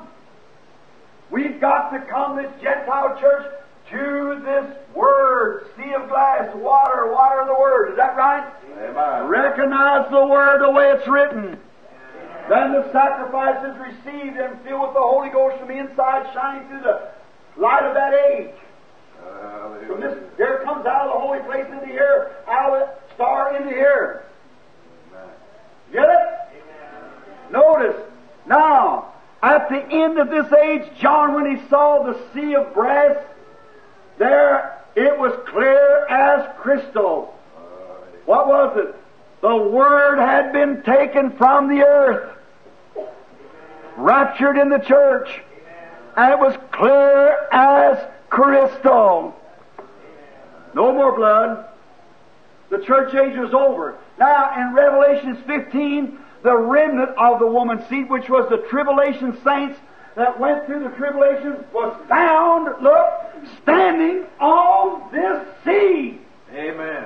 And it was filled with fire, blood, red blazes, licking forth the fire of God.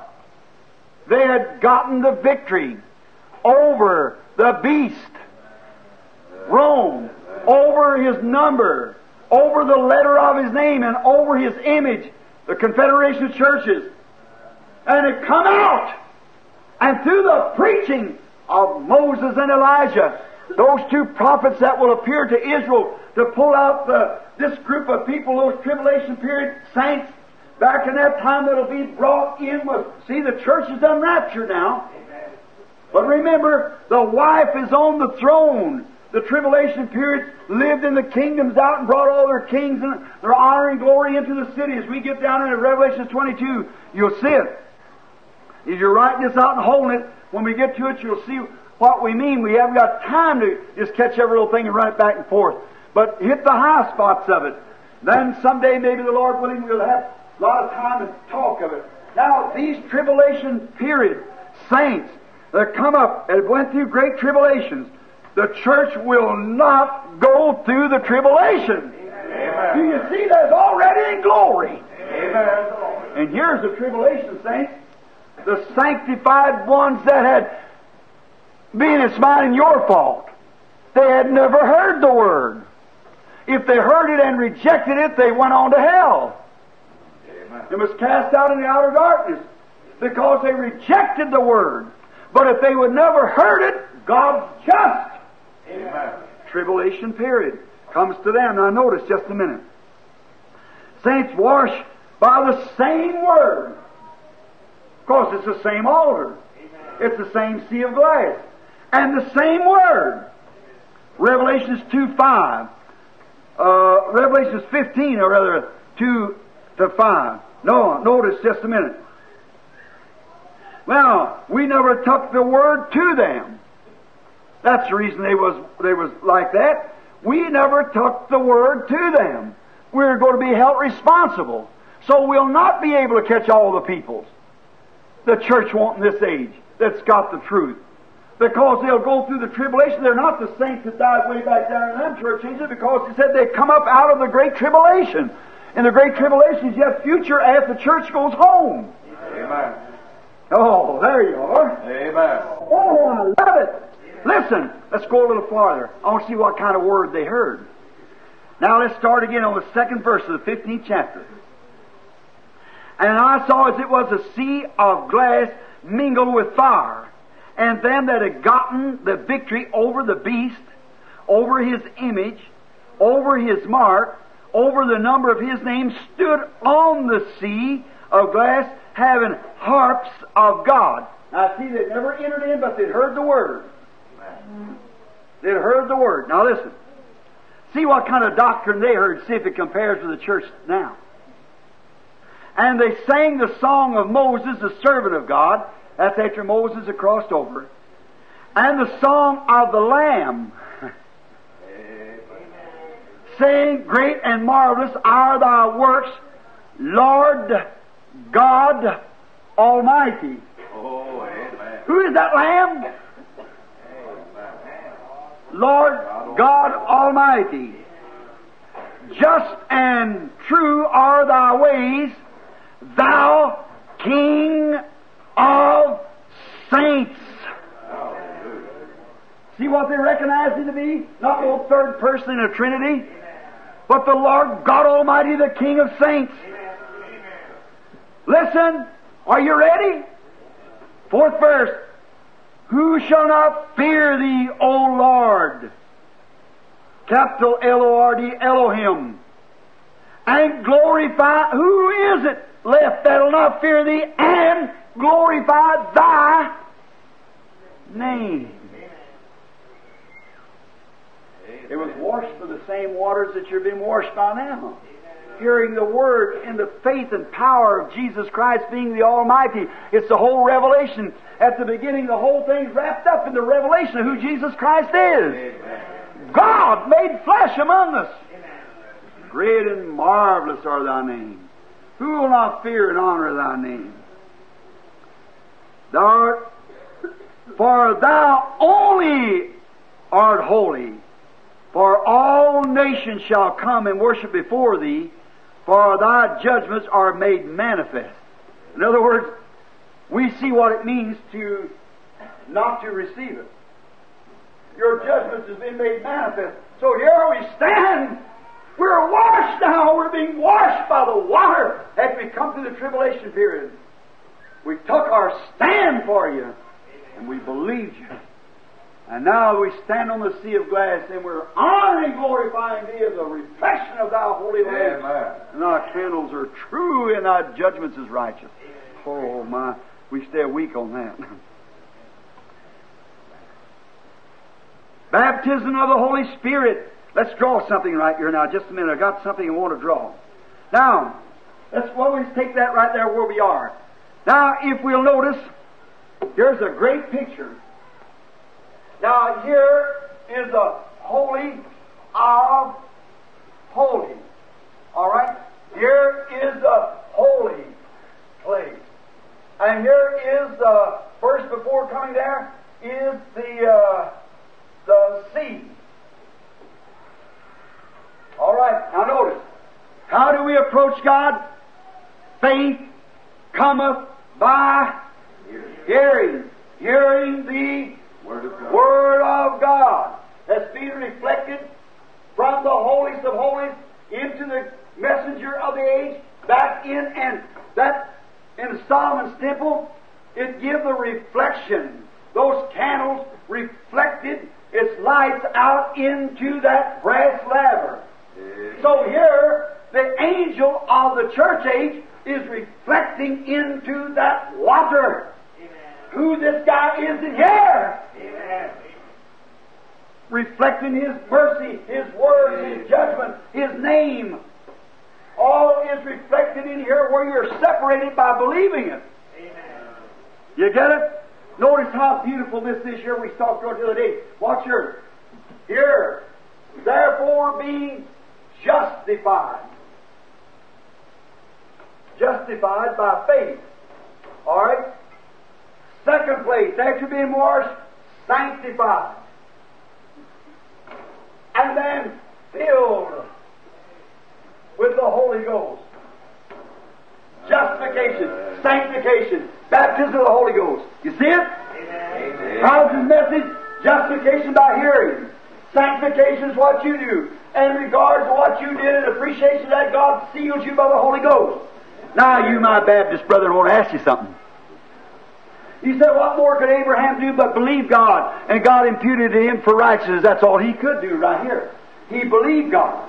But God, to accept his belief, give him the seal of circumcision. And it sealed him, showing that God had accepted his faith. Amen. And if you profess faith in God and has never been sealed by the Holy Ghost, Ephesians 4:30, if you want to put it down, Ephesians 4:30, grieve not the Holy Spirit of God, whereby you are sealed. Amen. And you're not sealed until you have received the Holy Ghost. Amen. How long does it last? Till the next revival? Unto our redemption. Hallelujah. The very day of redemption. There's no way of getting away from it. You can't get away from it because it won't get away from you. Right. See? For you are sealed until the day of your redemption. There's nothing future, nothing present, perils, hunger, thirst, death, or nothing can separate us from the love of God in Christ. Amen. Thank you. Paul said, I'm fully persuaded of that. There you are. Hallelujah. There you are. You're sealed until the day of your redemption. Notice, that'll bring up to last Sunday again. Have I got time? What's this? The Spirit. Spirit, soul, and body. All right. See, body, soul, spirit. Now, let me erase that and fix something here for you.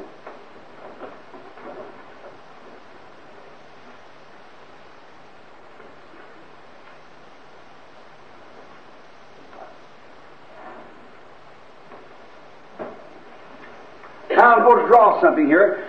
Didn't get a chance to draw it last Sunday, so I got to draw it out here myself on this piece of yellow paper. I want so you can mark it down and you can see what I mean. Now, you with your pencils. Now, this is the body, and this is the soul, and this is the capital S-P-I-R-I-T, Spirit, Holy Spirit. All right. Now, that's what we're made up of. If you notice over here, holy place. Holiest of holies. Here, altar. Holy place. And here, the seed. The seed. That's where you hear the word. Faith comes by hearing. Hearing the word, separation. See of separation. Separation, seed. Now, notice this. Now there's only one entrance to get into here, and that you have to come here first. Amen. Amen. Is that right? Amen. Now, I wish I had room. I'd put over here the virgins, the wedding supper, another one. See how this man got in here at the wedding supper, and he come in some other way. Here was the door. Jesus said, I am the door. And this wedding table was sitting there, and the people all sitting around, and here was one man up here that didn't have a wedding garment on. And when the king come in, he said, how'd you get here? My friend, how'd you ever get in here?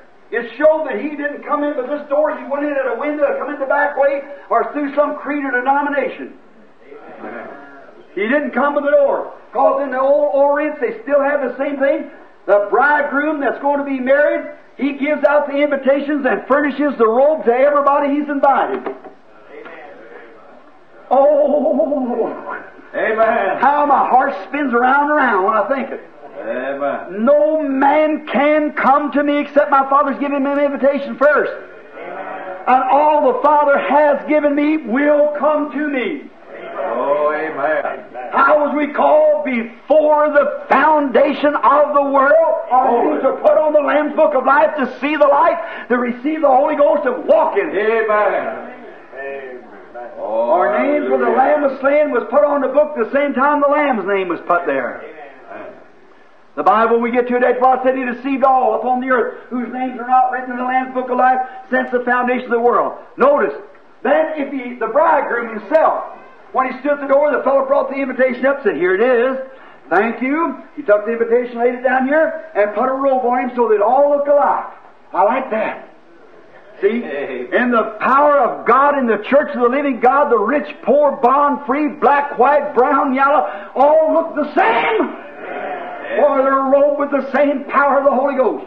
Hallelujah. See? Now, it showed He didn't come with the door. Now, notice here. What if a man tried to go in the holiest of holies?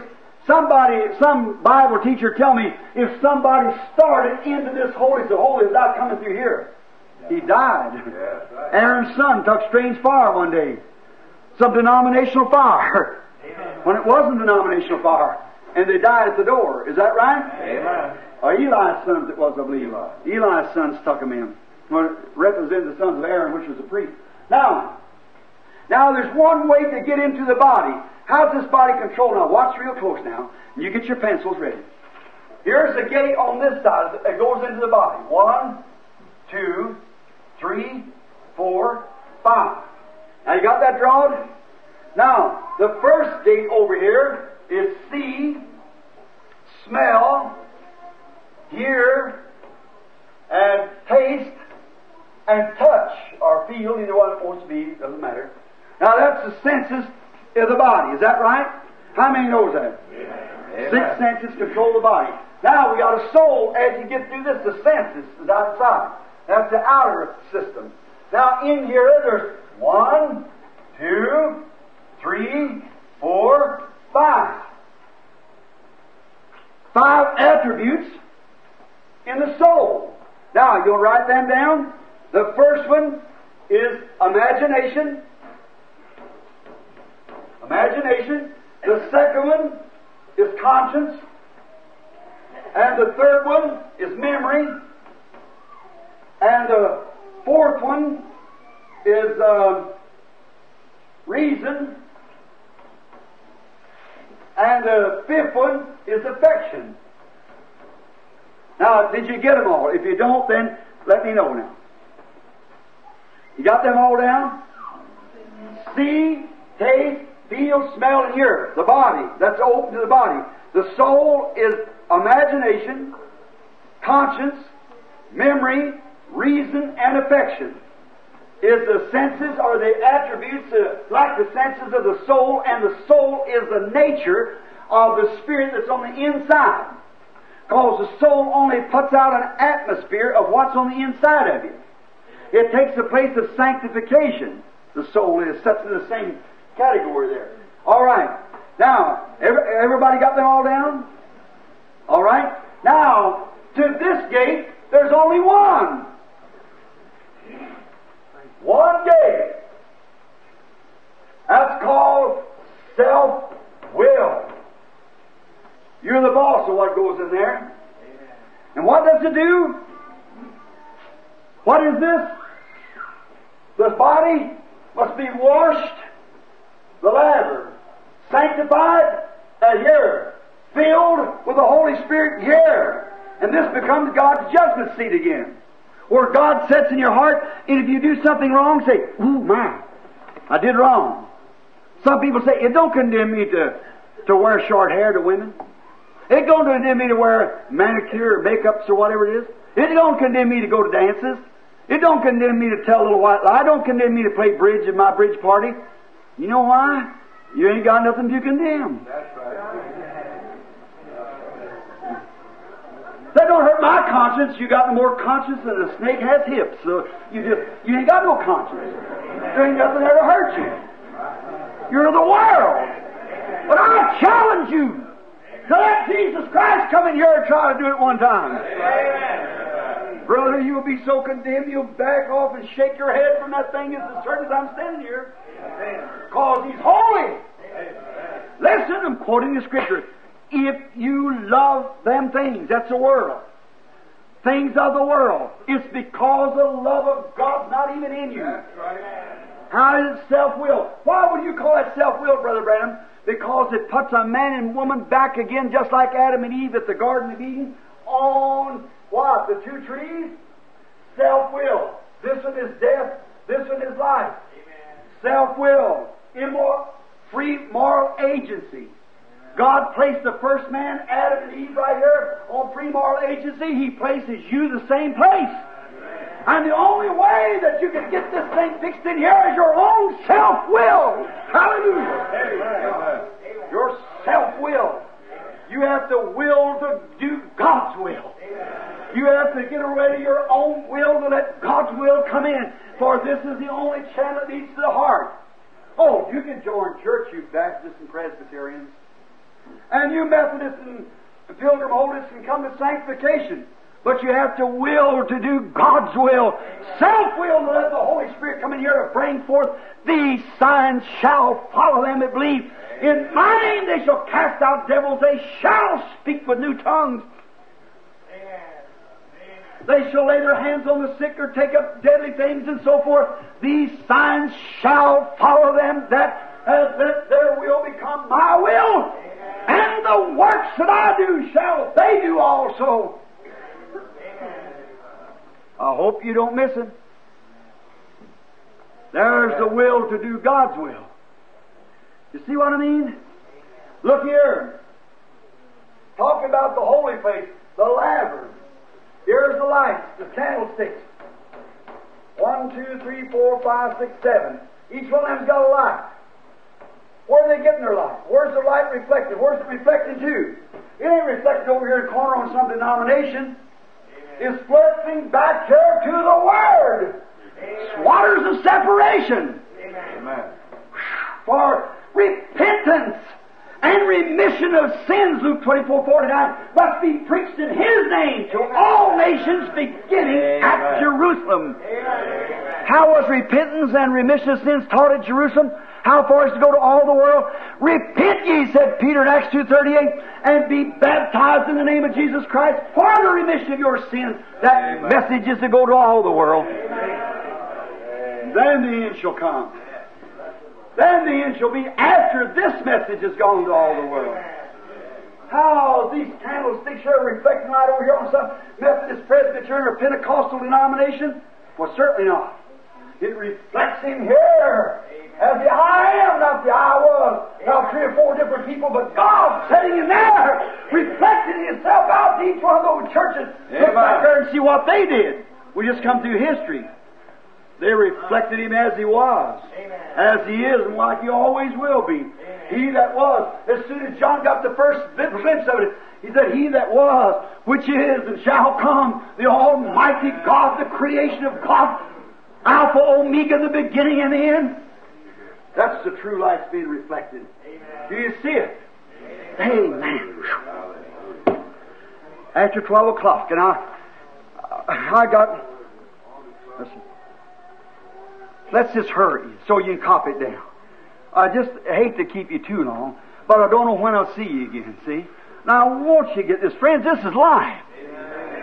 Now, look, I don't mean because I'm saying... If I'm reflecting that sort, then you misunderstand my heart.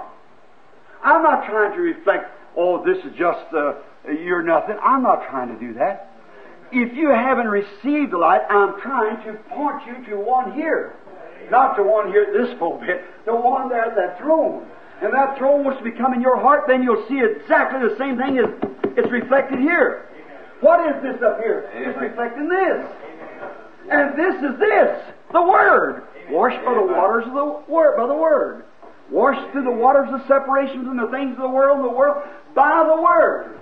The Word says He's the same yesterday and forever. Amen. It don't say He's the same in the Pentecostal age, back in the disciples, and then the next age He changed. No, He's the same. See? You can't make it say nothing else. We can just stay on one of those things for hours, but I hope that you're getting it now.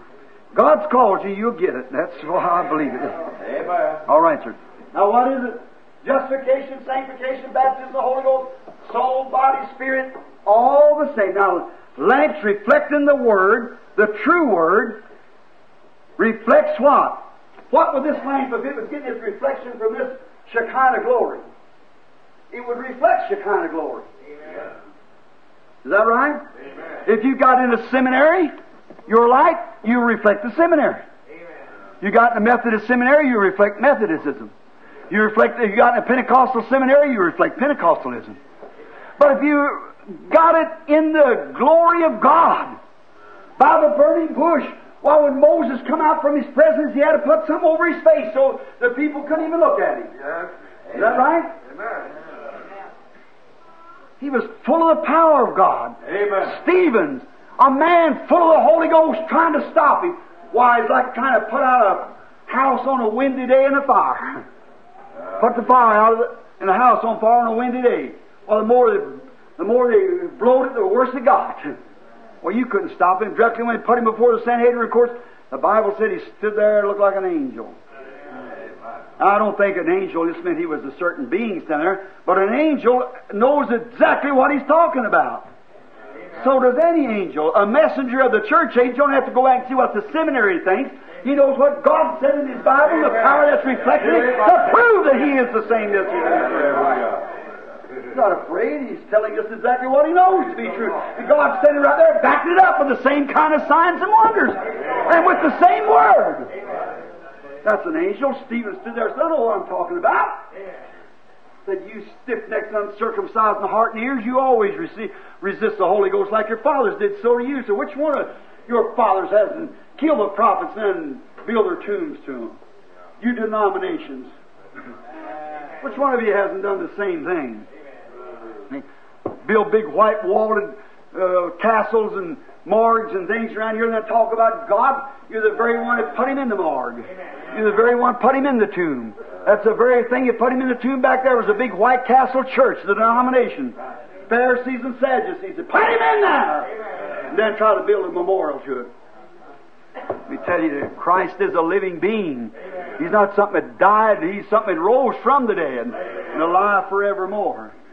Oh, brother. Sure. What does it do? It reflects what? It's reflecting from here. What would be? What's the true reflection of Him? Then the first thing it would reflect to be His name. Is that right?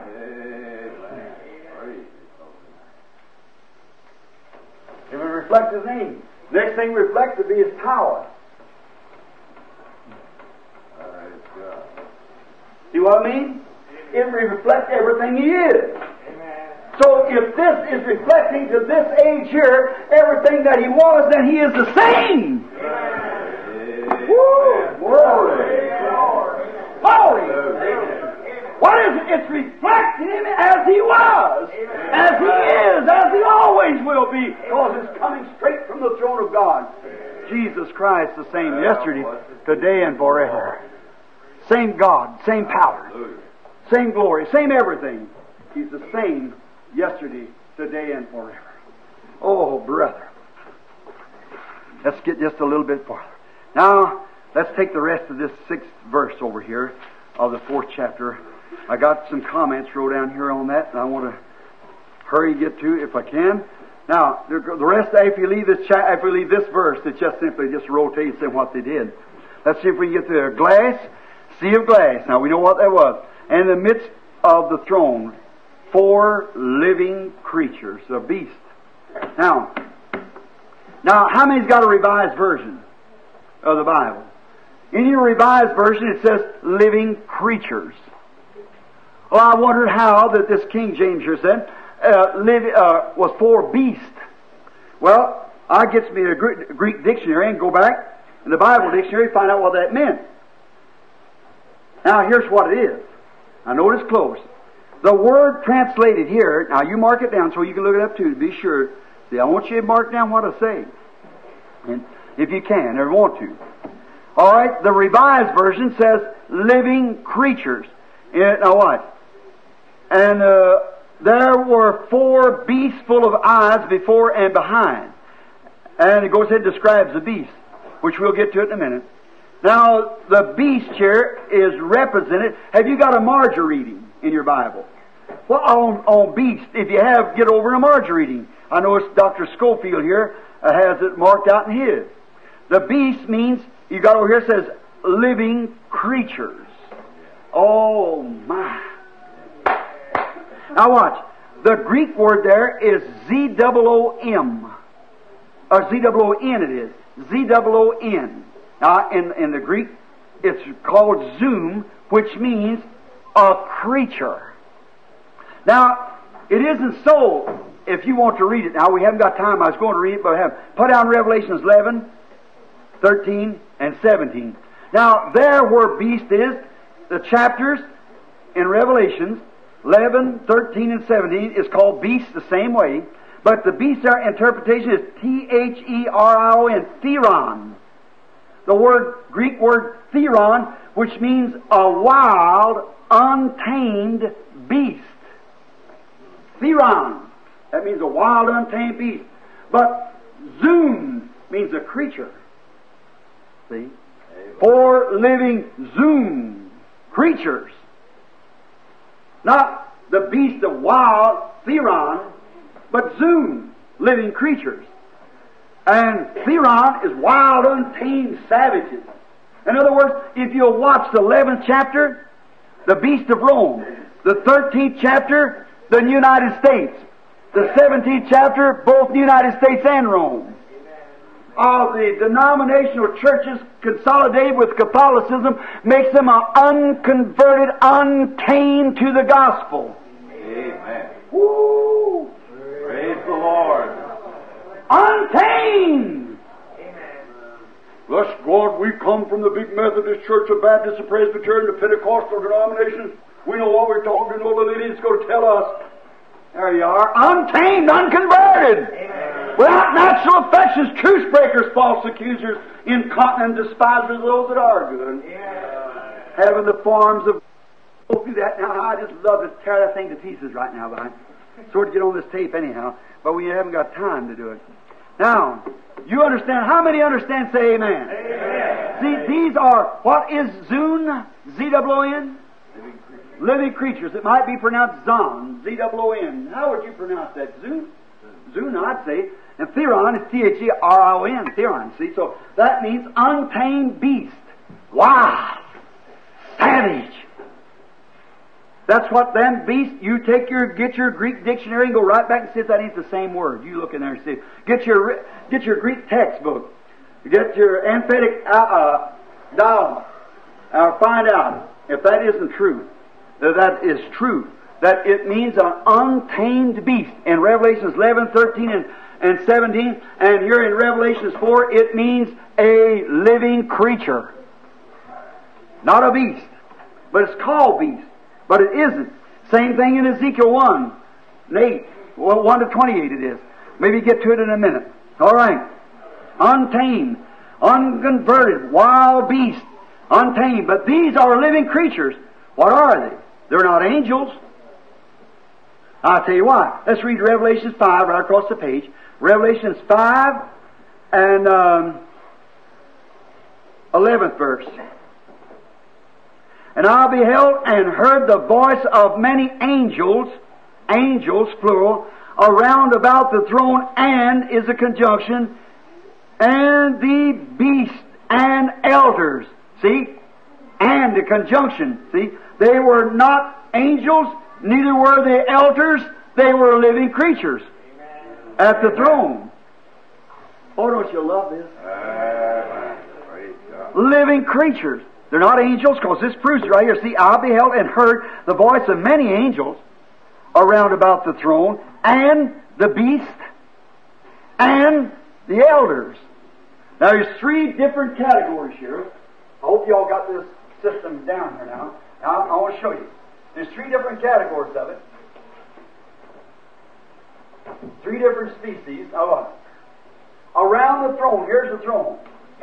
Now the first at this throne is 4 living creatures. Outside of that is 24. Just like that. Elders sitting up on the upon their thrones, little thrones under. And around this is great host of angels. Around the throne. See what I mean? They're every one different one from the other. Amen. There is angels, here is elders, and here is living creatures.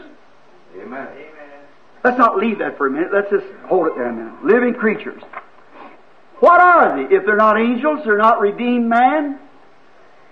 What are they?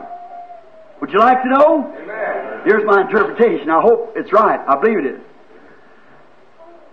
They are God's guards of His throne. Now, we're going to race this just a little bit. Now, you see, they're not angels or men. They're not wild beasts. They're creatures, living creatures. Now, here's the throne of God. And these are His guards. Let's read just a little bit and find out in a few minutes. See? There are God's angels, or God's guards of His throne, and let's get, just a minute again, let's get back to Ezekiel. I got these things wrote out here, and I just hate to pass them by and know that this is let's get back to Ezekiel, the first chapter, and let's begin with the 12th to the 17th verse. Just a minute. And they went every one straight forward. Now we're going to look in a few minutes and remember the 7th verse here. Now look what they look like over here in the 7th verse of the same chapter of Revelations of 4. And the first beast was like a lion, the second beast was like a calf, the third beast was a face head of a man, and the four beasts were like flying eagles. The fourth beast like a flying eagle. Now when Ezekiel saw the glory of God, he saw the same thing that John saw. You remember last Sunday how we got the glory of God and got the picture where He had it taken with us? You remember that? The glory of God, the same thing Ezekiel saw, same thing John saw. Here it is today, makes Jesus Christ the same as Ezekiel's time, same time He's here on earth, the same God is here with us today. Same yesterday, today, and forever. He that was, which is, and shall come. The entrance to the soul, body, and spirit. Hallelujah. The brazen sea, the Word, the sanctifier of our soul, and the filler with the Holy Ghost. The same thing, see? Just the same. Now watch this. All right. And the Spirit, wherever they went now, to go, they went. And they turned not when they went. They couldn't turn. If it's going this way, it's going like a man. Going this way, it's going like an eagle. Going this way, it's going like an ox. Going this way, it's going like a lion. They couldn't go backward. They had to go forward everywhere they went. Each one of the beasts. Now, what does the beast mean in the Bible? Power. All right. Means the power. Now, as for the likeness of the living creatures and their appearance was like burning coals of fire, and the like of the appearance of lamps. It went up and down among the living creatures, and the fire was bright, and out of the fire went forth light. That's God. From the fire went light, not cosmic light now, the eternal light. And the living creatures ran and turned, the living creatures ran and returned as the appearance of a flash of lightning. Now as I beheld the living creatures, behold, one wheel upon the earth by the living creatures with his four faces. The appearance of the wheels, their work was like unto color of beryl, and the four had one likeness, and their appearance and their work was it was a wheel in the middle of a wheel. What's the symbol here, Brother Branham? What is it? It means that these guards was God's ark. They were in journey rolling on wheels when Ezekiel saw them, but when John saw them, they'd already come into the right position in heaven. The ark of God was on earth rolling on wheels. As they took it from place to place meant it was in travel. They took it all the way up through the wilderness and all the way into the temple and so forth. But now it's received up because the church age is over, and it's received up into glory. See? It's stationary now in heaven with all the angels and things around it. We find them after a while taking off their crowns and falling on their faces and giving glory to Him. See? It was God's guards of the temple, of the ark. Now remember, God's guards of the ark, or the mercy seat.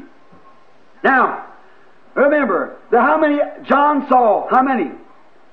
4. How many did he see? He seen 4 too. 4 living creatures. Now watch, they both seen the same vision. And 4 is the number of earth. Did you know that?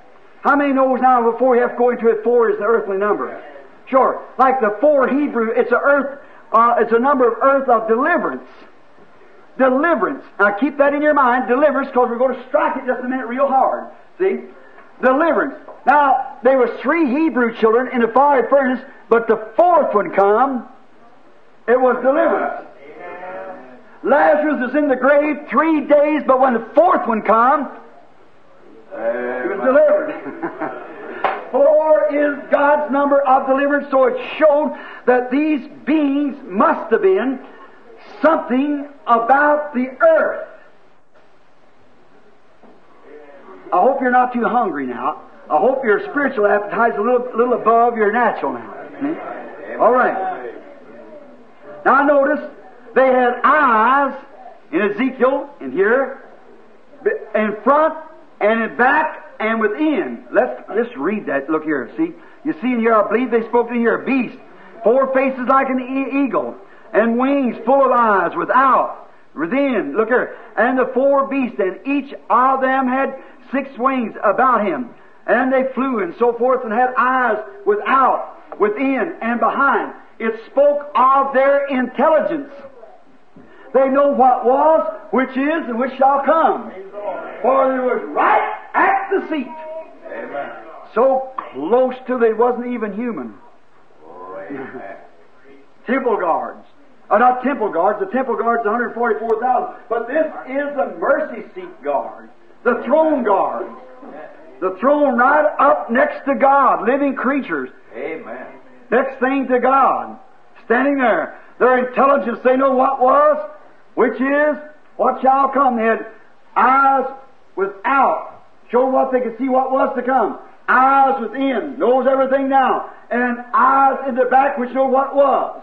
Which was, which is, which shall come. Reflecting to the church ages, He that was, which is, and shall come. Amen. Jesus Christ the same yesterday, today, and forever. Hold on now, we're going to drive that thing plumb through the blackboard in a few minutes. Watch it. Now just a minute. Reveals their intelligence.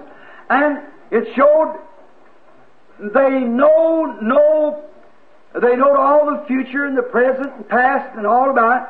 And they were tireless. They never grew tired. They couldn't be anything connected with a man. He grows tired. But they were tireless. They sang, Holy, holy, holy, holy, holy, holy, holy, holy, holy, Lord God Almighty, holy, holy, holy, all day and all night, through every age.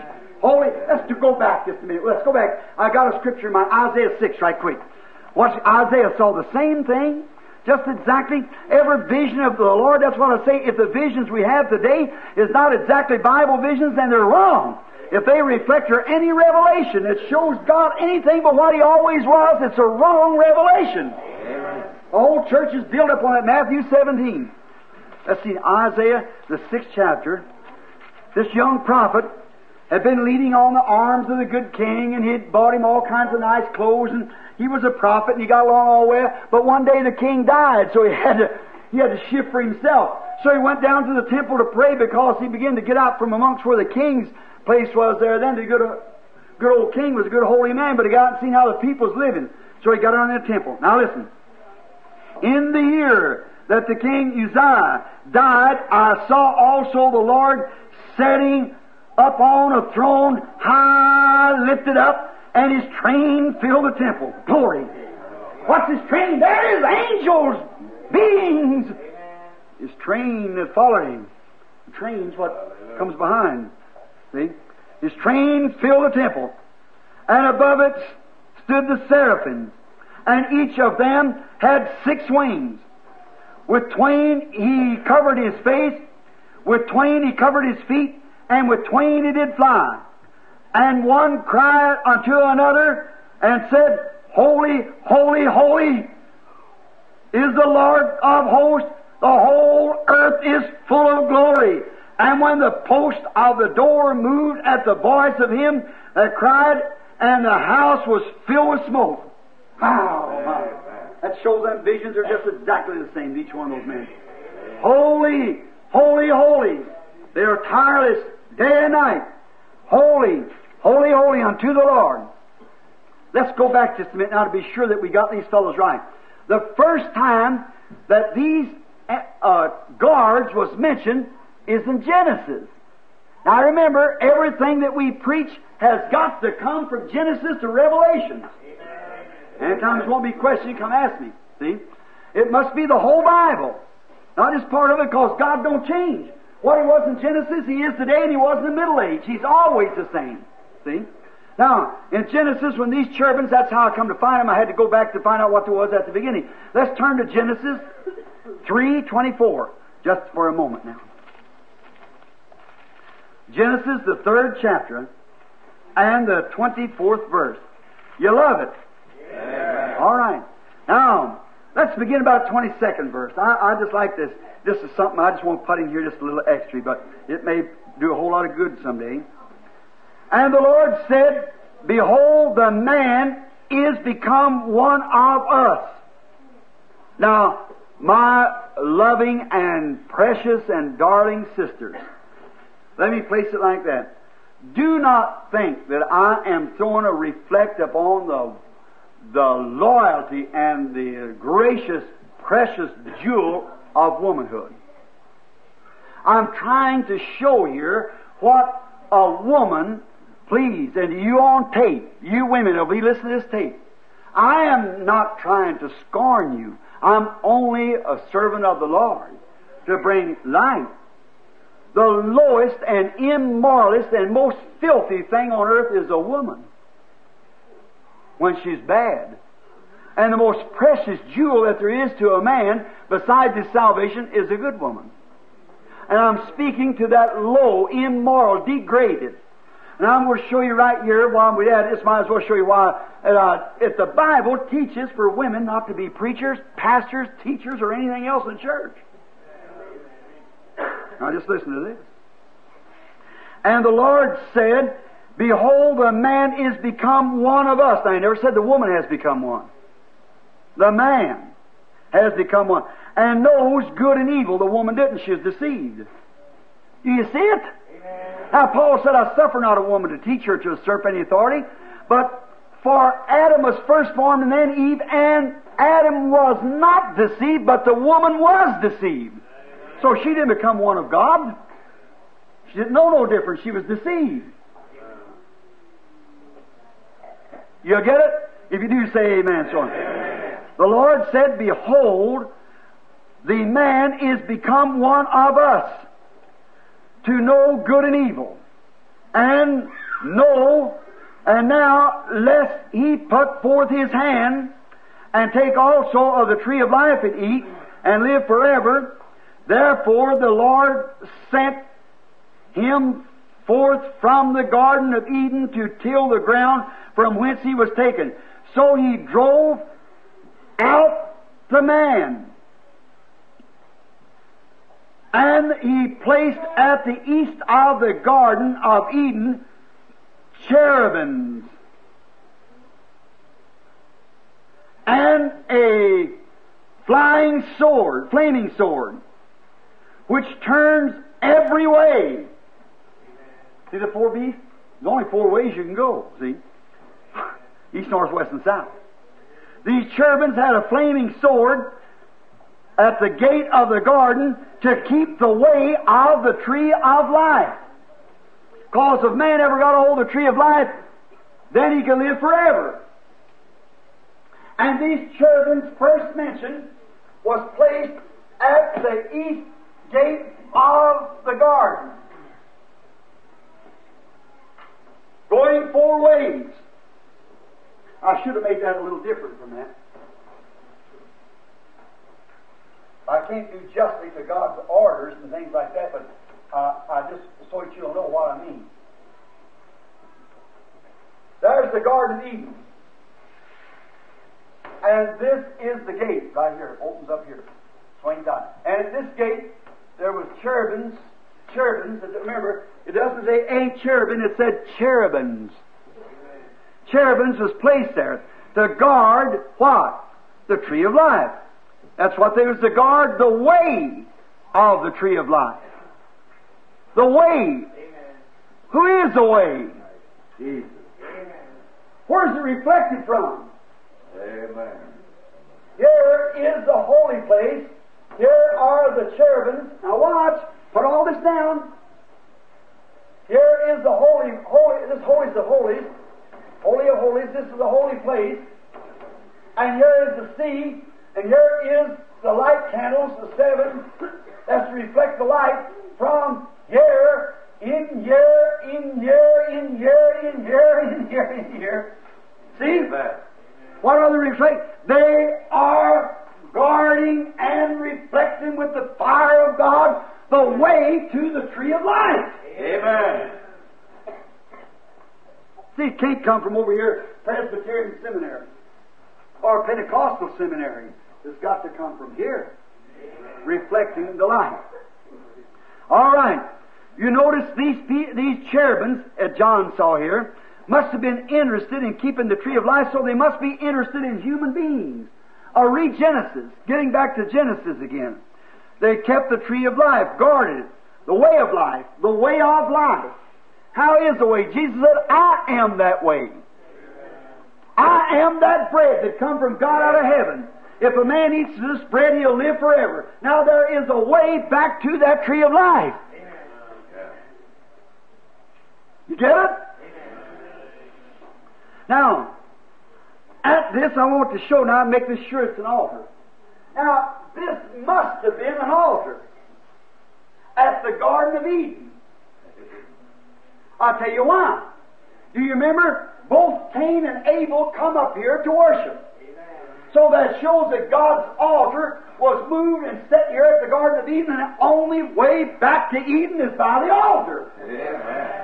Here you are again. See? Back to Eden through the altar. And they were to keep that way there, guarded, that they couldn't get back there until this altar was covered with blood. Amen. Oh, God, can't people see it? See? Nothing but the blood. There has to be an atonement, a mercy seat there. This altar of judgment must become a mercy seat. And when this altar is, the blood is lifted, there will stand on that judgment day the fire of God's wrath to guard that tree again. Amen. Only one thing will enter into this gate to Eden again. It'll be through the blood of Jesus Christ. Amen. You see it? Now, notice. Yeah, now Cain. Well, here's Cain and here's Abel. Abel. All right? Now, both boys come up to this gate to worship. Is that right? So it must have been God's altar. Yeah. Is that right? And before this altar, they built substitutionary another altar. Here's the true altar of God, is in the heart of man. Then there's another altar down here which was representing the holiest of holies in the holy place. Oh, I feel like speaking with tongues. Oh, my! The glory of, can't you see it's perfect? Amen. Just notice. Oh, the reason I said that because I can't find enough words in my own English dialect to express my feelings. Amen. Something has to express, like Brother Rowe, a diplomat, the president, about 4 or 5 different presidents. He said, oh, Brother Branham, one night I come to the meeting. He said, I didn't know what to do. He said, I stood out there and he said, I've loved the Lord all my life. He said, I've been I think, Episcopalian. He said, I thought I know the Lord. He said, and one night I looked around, I didn't know what to do. He said, I wouldn't go in for nothing. But said, I heard the word coming forth. Oh, it began to come. He said, I began to walk up and down on the outside of the tent, walking back and forth. And said, directly, I couldn't wait to get to the door. I crawled under it. When the altar call was made, and run to the altar and fell down and said, Lord, I am a sinner. And said, then he filled me with his Holy Spirit and said, I can speak 8 different languages because he's a diplomat. See, he's a diplomat to the president, and all the way from Woodrow Wilson down. He's a diplomat to every one of our presidents, foreign diplomat, can speak any foreign language. He said, I practically know every known written language in the world. But said, I was so full of glory, I couldn't use any of them to praise Him, so the Lord give me a brand new one out of heaven to praise Him with. Amen. Hallelujah. Whoa! Amen. There you are. Guarding this gate. Cain and Abel come up here to worship. So it must have been an altar that they guard. Is that right? These cherubims? Another thing, notice here's another evidence. Cain into it, but never mind. You get it, Genesis. All right, what? Cain went out. Cain went out from the presence of the Lord from the gate at the garden. Amen. So the presence of the Lord must have been at the altar, and the altar was at the gate. Amen. Glory. Oh. All right. It's God's dwelling place at His altar. Now, Cain went out to the presence of the Lord from this place. You want to put it down? Genesis 4:16. If you want to put it down. Now you got all that, have you? Wrote down? Now I've got something else I want to draw here just a minute. I just hope none of your bean scorches or anything. Now, notice. Let it scorch. That's all right. They'll perish anyhow. Let's think of here. This is a thing that's real. Moses was taken up into heaven. Moses taken from the earth up into heaven and saw the order of God. Is that right? I'm trying to prove my point here. You know what I'm trying to do, don't you? All right. He went up in the presence of God, and when he descended from the presence of God, he said, God told Moses, make everything on earth as patterned after heaven. Is that right? Yeah. All right. Then when he made the ark of the covenant, he put two cherubims to guard the ark. Amen. See what it is? It was the temple, it was the altar, the throne guards. The two cherubims, he said, mold them out of brass and put their wings touching like this, because that's exactly what he saw in heaven. That's exactly what John saw in heaven. These four cherubims on the four sides of the ark of the throne of heaven. They were the guards of the ark. Cherubims, guards at the mercy seat. If you want to read that scripture, we ain't got time to go to it. Put on Exodus 25, 10 to 22. Now, they guard the mercy seat when God is in His Shekinah glory. Where was the Shekinah glory? At the mercy seat. Amen. Is that right? They guard that Shekinah glory. Listen, friends, then it goes to show that every scallywag can't come there and take of that. Amen. You've got to be prepared before you come into the presence of it. Look at Aaron and type. Now remember, the congregation in them days couldn't even approach it in no manner. But when Aaron went in, how many times did he get to go into it? Once a year. He had to have on certain clothes that was made with certain hands. A peculiar type of clothes. He had to be dressed in such a way he had a pomegranate and a bell, that every time he walked, it played, Holy, Holy, Holy, unto the Lord. He was approaching the mercy seat with the blood.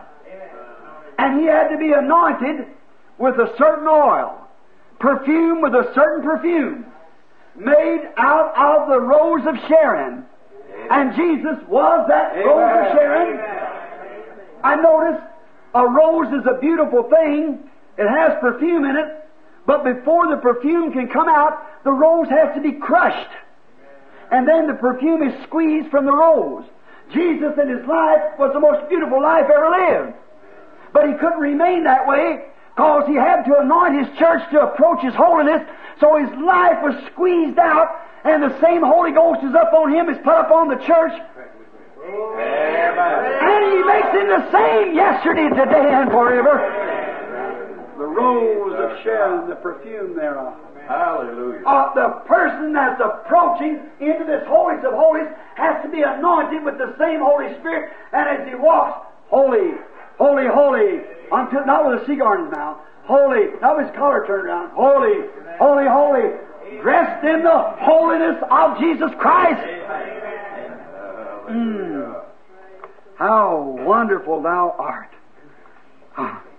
Now, the mercy seat. Now, the mercy seat's in the heart. Seat where the shining forth of His glory in all of His children, the Shekinah glory in the human heart. Here's the human heart. Is that right? Is that the mercy seat? How did he come through it, into that, through these different systems? Through self-will. Self-will. Comes into here, and through there comes out what? Shekinah glory. What is the Shekinah glory? Is God's presence. Amen. And when a man's walking or a woman, he's reflecting the Shekinah glory.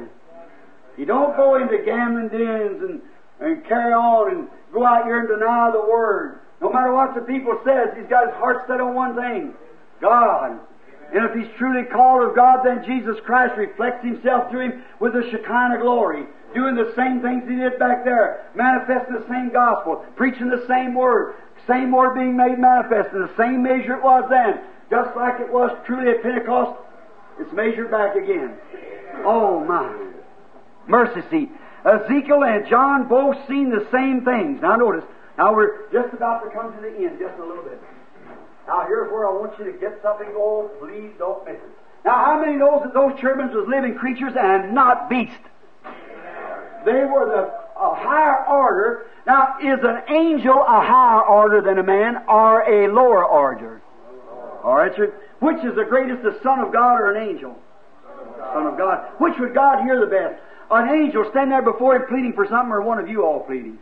One of you all. See? Because your sons and daughters, they're servants. See? They're servants, and your sons and daughters. So see what authority you have, but it's afraid to use it. Now, I want you to notice here, this is beautiful. Oh, now let me get over here and skip some of this so I can get down to this. Get your pencils. Now, here's what I really wanted you to draw down.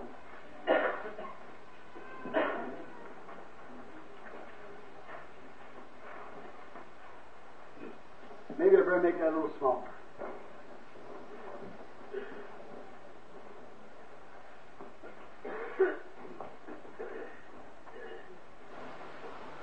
Now, Israel in their journey, when they camped, now, watch this close.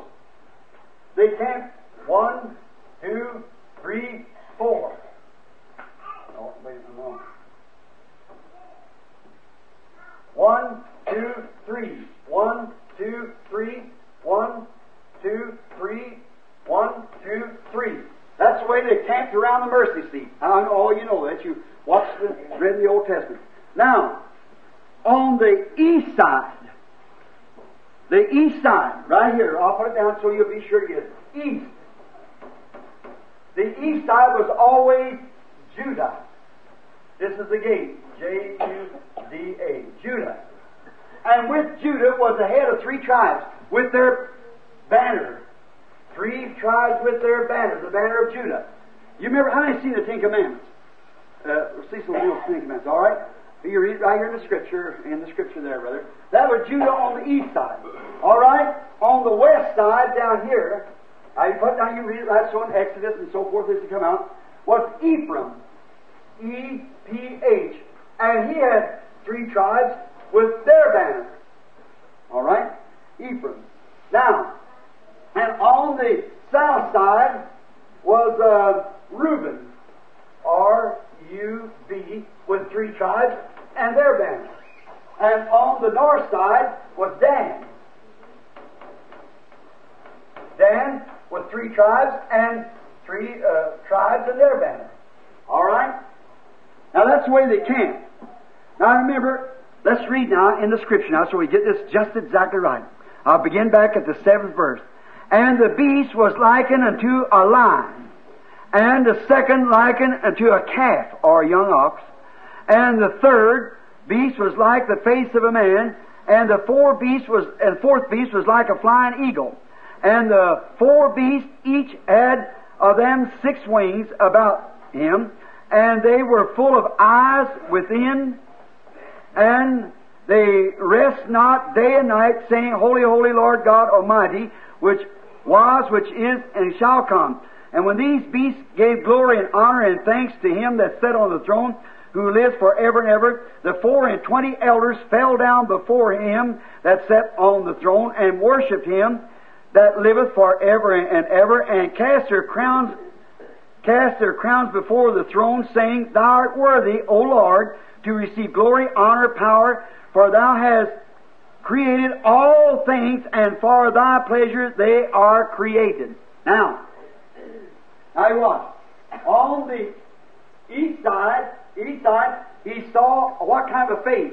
If you notice, it was a lion. Lion. That was the banner. That was the standard banner of Judah, because he is Jesus come out of the truth, and he is the Lion of the tribe of Judah. Now, how many ever seen the zodiac? Many of you know what it is, the star. See, that was God's first Bible. Now, what does it start off at? The first number in the zodiac, the first figure, is the Virgin. Is that right? And what's the last one? Leo the Lion. The first coming and the second coming of Christ. All through there, they get the cross age is just the voice of cross fishes, which is a cancer age. And we live right through it. Notice in the pyramid, when he built it in the time of Enoch, every stone was in there. They can measure them things just exactly and tell the wars and things. Everything is complete but the headstone. Why? You notice on your dollar bill, take it out. Look, the cap's off of it. Why? It never was capped. Christ is a headstone. That was rejected. He was a rejected headstone. He's coming back pretty soon. Amen. Watch how that church, way back here in the Lutheran age, way wide at the bottom, then become minority. A little bit more minority. A little bit more, until it comes right down after it leaves the Pentecostal age, and it comes right down to every stone to fit right in to put that cap in there. A church that'll bring Jesus the same yesterday, today, and forever. Just Amen. perfect as it can be. Now, he was the Lion of the tribe of Judah. Now, anybody that's ever read the Bible know what Dan number was over there? What Dan? What Dan was? His eagle. That's right.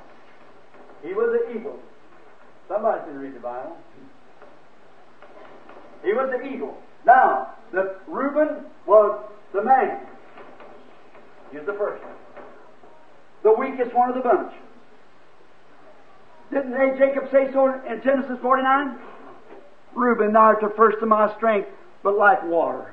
You went up on my couch and defiled my couch, live with his father's concubine. See, that's the immorals of the human being. See, the animal don't have them immorals. The lion, none of these things have that, but the man does. Run with the next man's wife and so forth, just the same man. Everything's complete. Now, this down here, this Dan was an eagle, and this Reuben was the man's face, and Ephraim is the ox. Now you get the picture there? Ephraim, there's the way they camp in the Bible. Now, if you notice, Dan is the head of 3 tribes, Judah is the head of 3 tribes, Reuben is the head of 3 tribes, and Ephraim is the head of 3 tribes. 3 fourths is 12 tribes of Israel. See? Each one with their banner, and the banner of Judah was a lion. The banner of Reuben, man. The banner of Ephraim, an ox. The banner of Dan was an eagle. Now look back here what John said. And one had the face, let's read here now, just see if it isn't the same thing was like in heaven. The first beast was like a lion, Judah. The second beast was like a calf, that's a young ox. The third beast was the face of a man, and the fourth beast was a flying eagle. Just exactly the tribes of Israel camped around, guarding their earthly guards of the right to the ark. Hallelujah. Don't you see it? Here, mercy. M-E-R-C-Y-S-E-A-T.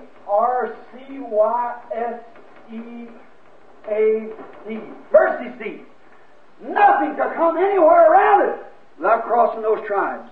Crossing what? The line. Amen. Crossing the man, the intelligence of the man. And crossing the workhorse as an ox. Crossing the eagle, the swiftness of it. See? The heaven, the earth in between and all around. You see? You were guarded. And above it was a pillar of fire. Brother, nothing touched that mercy seat without the approach. And the only thing that could approach it was through the blood. Aaron went in there once a year with the blood. Now you see it? Now watch. Each head of 3 tribes guarding the mercy seat of the Old Testament. Now, have you got that down, everybody? Now, here's a brand new one, brother. Listen to this. Then we'll know.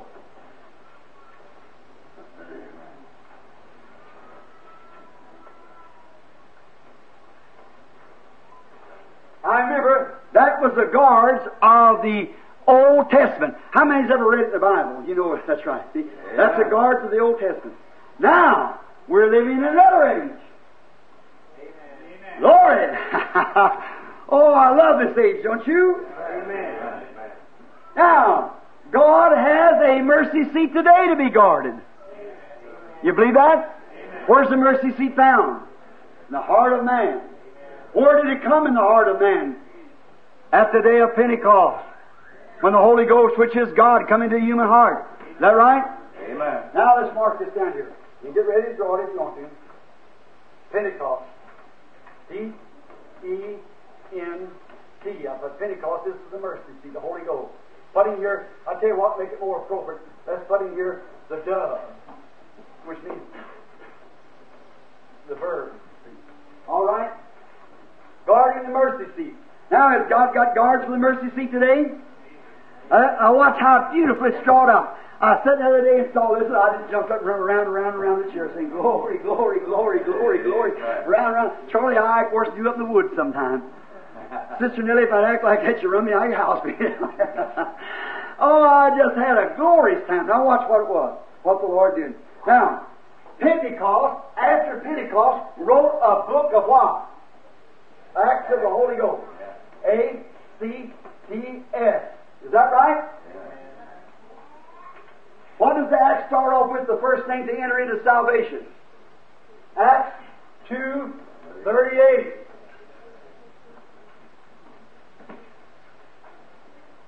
That last one.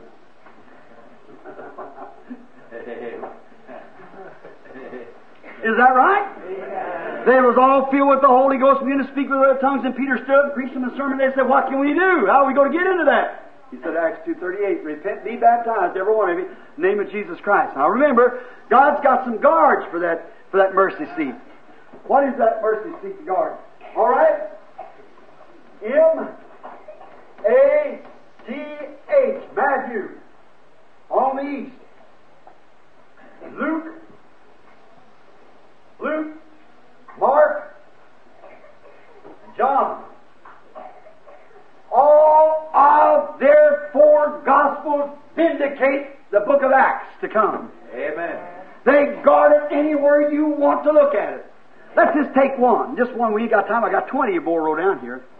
But let's just take one on this subject for salvation. Now we're going to have time to pray. Oh, it's 1 o'clock, so I guess we won't have. Unless you all want to pray for sick. Now I guess got plenty of prayer. All right. Now notice this. Matthew, Mark, Luke, and John. What is it? Earthly number. Of the Gospels, 4. All right, notice. Now, Matthew 28:19. 28, now that's where your Trinitarian brother's going. 28:19. All right. Matthew, at the last part of the chapter, said, go ye therefore, teach all nations, baptizing them in the name of the Father, Son, Holy Ghost. But here comes around Pentecost, and Peter said, repent, be baptized in the name of Jesus. Something's wrong there. Matthew, are you that eastern gate guard? How is the gate? The gate is what? Jesus. Jesus says, straight is the gate. Is that right? Is it spelled? How is it spelled? S-T-R-A-I-T or S-T-R-A-I-G-H-T? S-T-R-A-I-T means water. Water is the gate. How do you come in? Repent, every one of you, and be baptized in the name of Jesus Christ. Unlocks the gates. Amen.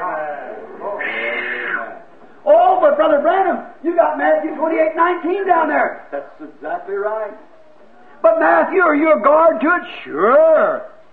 I'm the full guard. Now get Matthew 1:18 and see what it says. See if it guards this. See if Matthew 1:18 is guarding Matthew 1:28 and Acts 2:38. Yeah. See if it guards it. Now the birth of Jesus Christ on this side. Here's God the Father, God the Son, God the Holy Ghost, they try to say. Birth of Jesus Christ is on this wise when his mother Mary was espoused Joseph before they came to us. She was now with the child of the Holy Ghost. Amen. Which one? That's put them both one. And this is all done there, and behold what? Joseph, her husband, being a just man, not willingly to make her public example on his mind, put her away on this wise. Behold, the angel of the Lord. The sin ain't come upon you, and said, Joseph, thou son of David, fear not taking thee, Mary thy wife, for that which is conceived in her is of the Holy Ghost.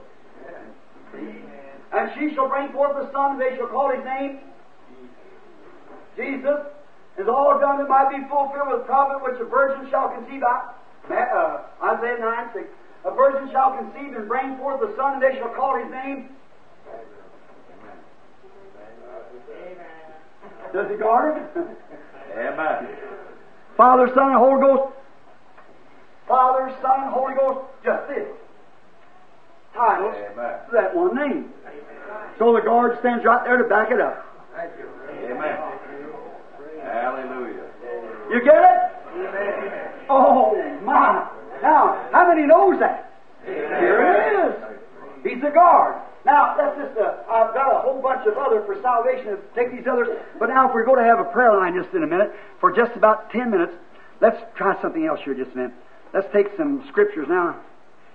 Hold on right now. Here they are. All right. Now, let's take and see if Matthew up here now will guard it for divine healing. Got your pencils and things like you're writing this down? All right. See if Matthew will guard it. Let's take Matthew 10 and 1. Let's take and see if John, just 1 or 2. Let's take 2 or 1 or 2 each one. John 14, 12, and 15, 7. See if they're guarding divine healing around the throne of God. Mark 16. Mark 11, 21 and 22. Luke 10 and 1 to 12. And Luke 11, 29 to 31. Let's run a few of them. See if they guard. See if they guard the rights of divine healing. The same as they guard the gate for Jesus' name's baptism. We can take it through each one of them. Amen. That's right. Now let's just go back and see Matthew 10:1. Just turn back now, then we're going to close just in about another 5-10 minutes at the most. The Lord willing. All right, let's get Matthew 10. See if Matthew guards the Acts of the Apostles. Did you think that God will put a guard around His Word? Amen. See if that ox, lion, man, eagle isn't still sitting at those gates right here on earth right now. There's the Gospels, the 4 Gospels. See, and you notice every way they went straight forward. They don't contradict one another, they stay with one another. One goes with the shrewdness of a man, the other goes with the swiftness of an eagle, the other's a pastor. Amen. One's a bandage to supply, like a bandage, see, the other's a pastor, the other's sturdy, the other's shrewd. See, guarded on every side. God guarding this Holy Ghost gospel. Amen. Believe it, brother. Amen. All right. Now, let's take Matthew 10:1. And when He had called unto Him His 12 disciples, He gave them power. They gathered in the upper room, all praying in His name. Amen. Baptized with the Holy Ghost, and power for service came. What He did for them that day, He'll do for you the same. I'm so glad that I can say I'm one of them. Oh, just pacify the baby just a minute now. Listen close. I gave them power against unclean spirits. Many pastors just let the unclean spirits stay right in His church. Women dress, act, card parties, bunco games, dances, soup suppers, oh mercy. Against unclean spirits. To cast them out, and to heal all manner of sickness and all manner of diseases. See that guard sitting there at the gate? Amen. The gospel guard to back up that book of Acts that was wrote. Now I heard a great teacher not long ago said a great man, fine man, met him and shook his hand, a fine brother. He said, but the Acts of the Apostles is just a framework for the church. In other words, he had the framework out here. See? When the Acts of the Apostles is inside, and these Gospels are the framework to hold it together and protect it. Amen. See how the mind of a man can do anything? I'd thought the same thing if it wasn't for him. See? The framework, Pentecost was the framework of the gospel. The four gospels are the framework to back Pentecost. Amen. After they had this framework up, Pentecost had come into existence. Yes. Is that right? Which was wrote first, the book of Acts or the apostles? The apostles. Jesus walked along doing works and predicting what would come, and Matthew, Mark, Luke, and John, them four guards coming writing everything that seemed to come to pass, telling it just like this, how it was going to happen, what was going to take place. Then all at once they framed it around, and here it comes. Amen. Matthew, Mark, Luke, and John is the framework, or the guard work that protects the main temple, the throne. The Pentecostal blessing, not Pentecostal denomination, brother, sister. They're plumb back outside the whole thing. Farther back than any other churches. They're farther away than Lutherans was. Lutherans did keep a little better than they did. That's right. More like it. That's exactly right, Gene. Because I didn't see Jesus on the outside of the Lutheran church trying to get in, but I was trying, because I think he never was in the first place. But he was in the Pentecostal church and was put out. That's right. Now Matthew 10:1. Now let's go over here to John 14:12 and see if John's going to back up and guard the precious things of Pentecost.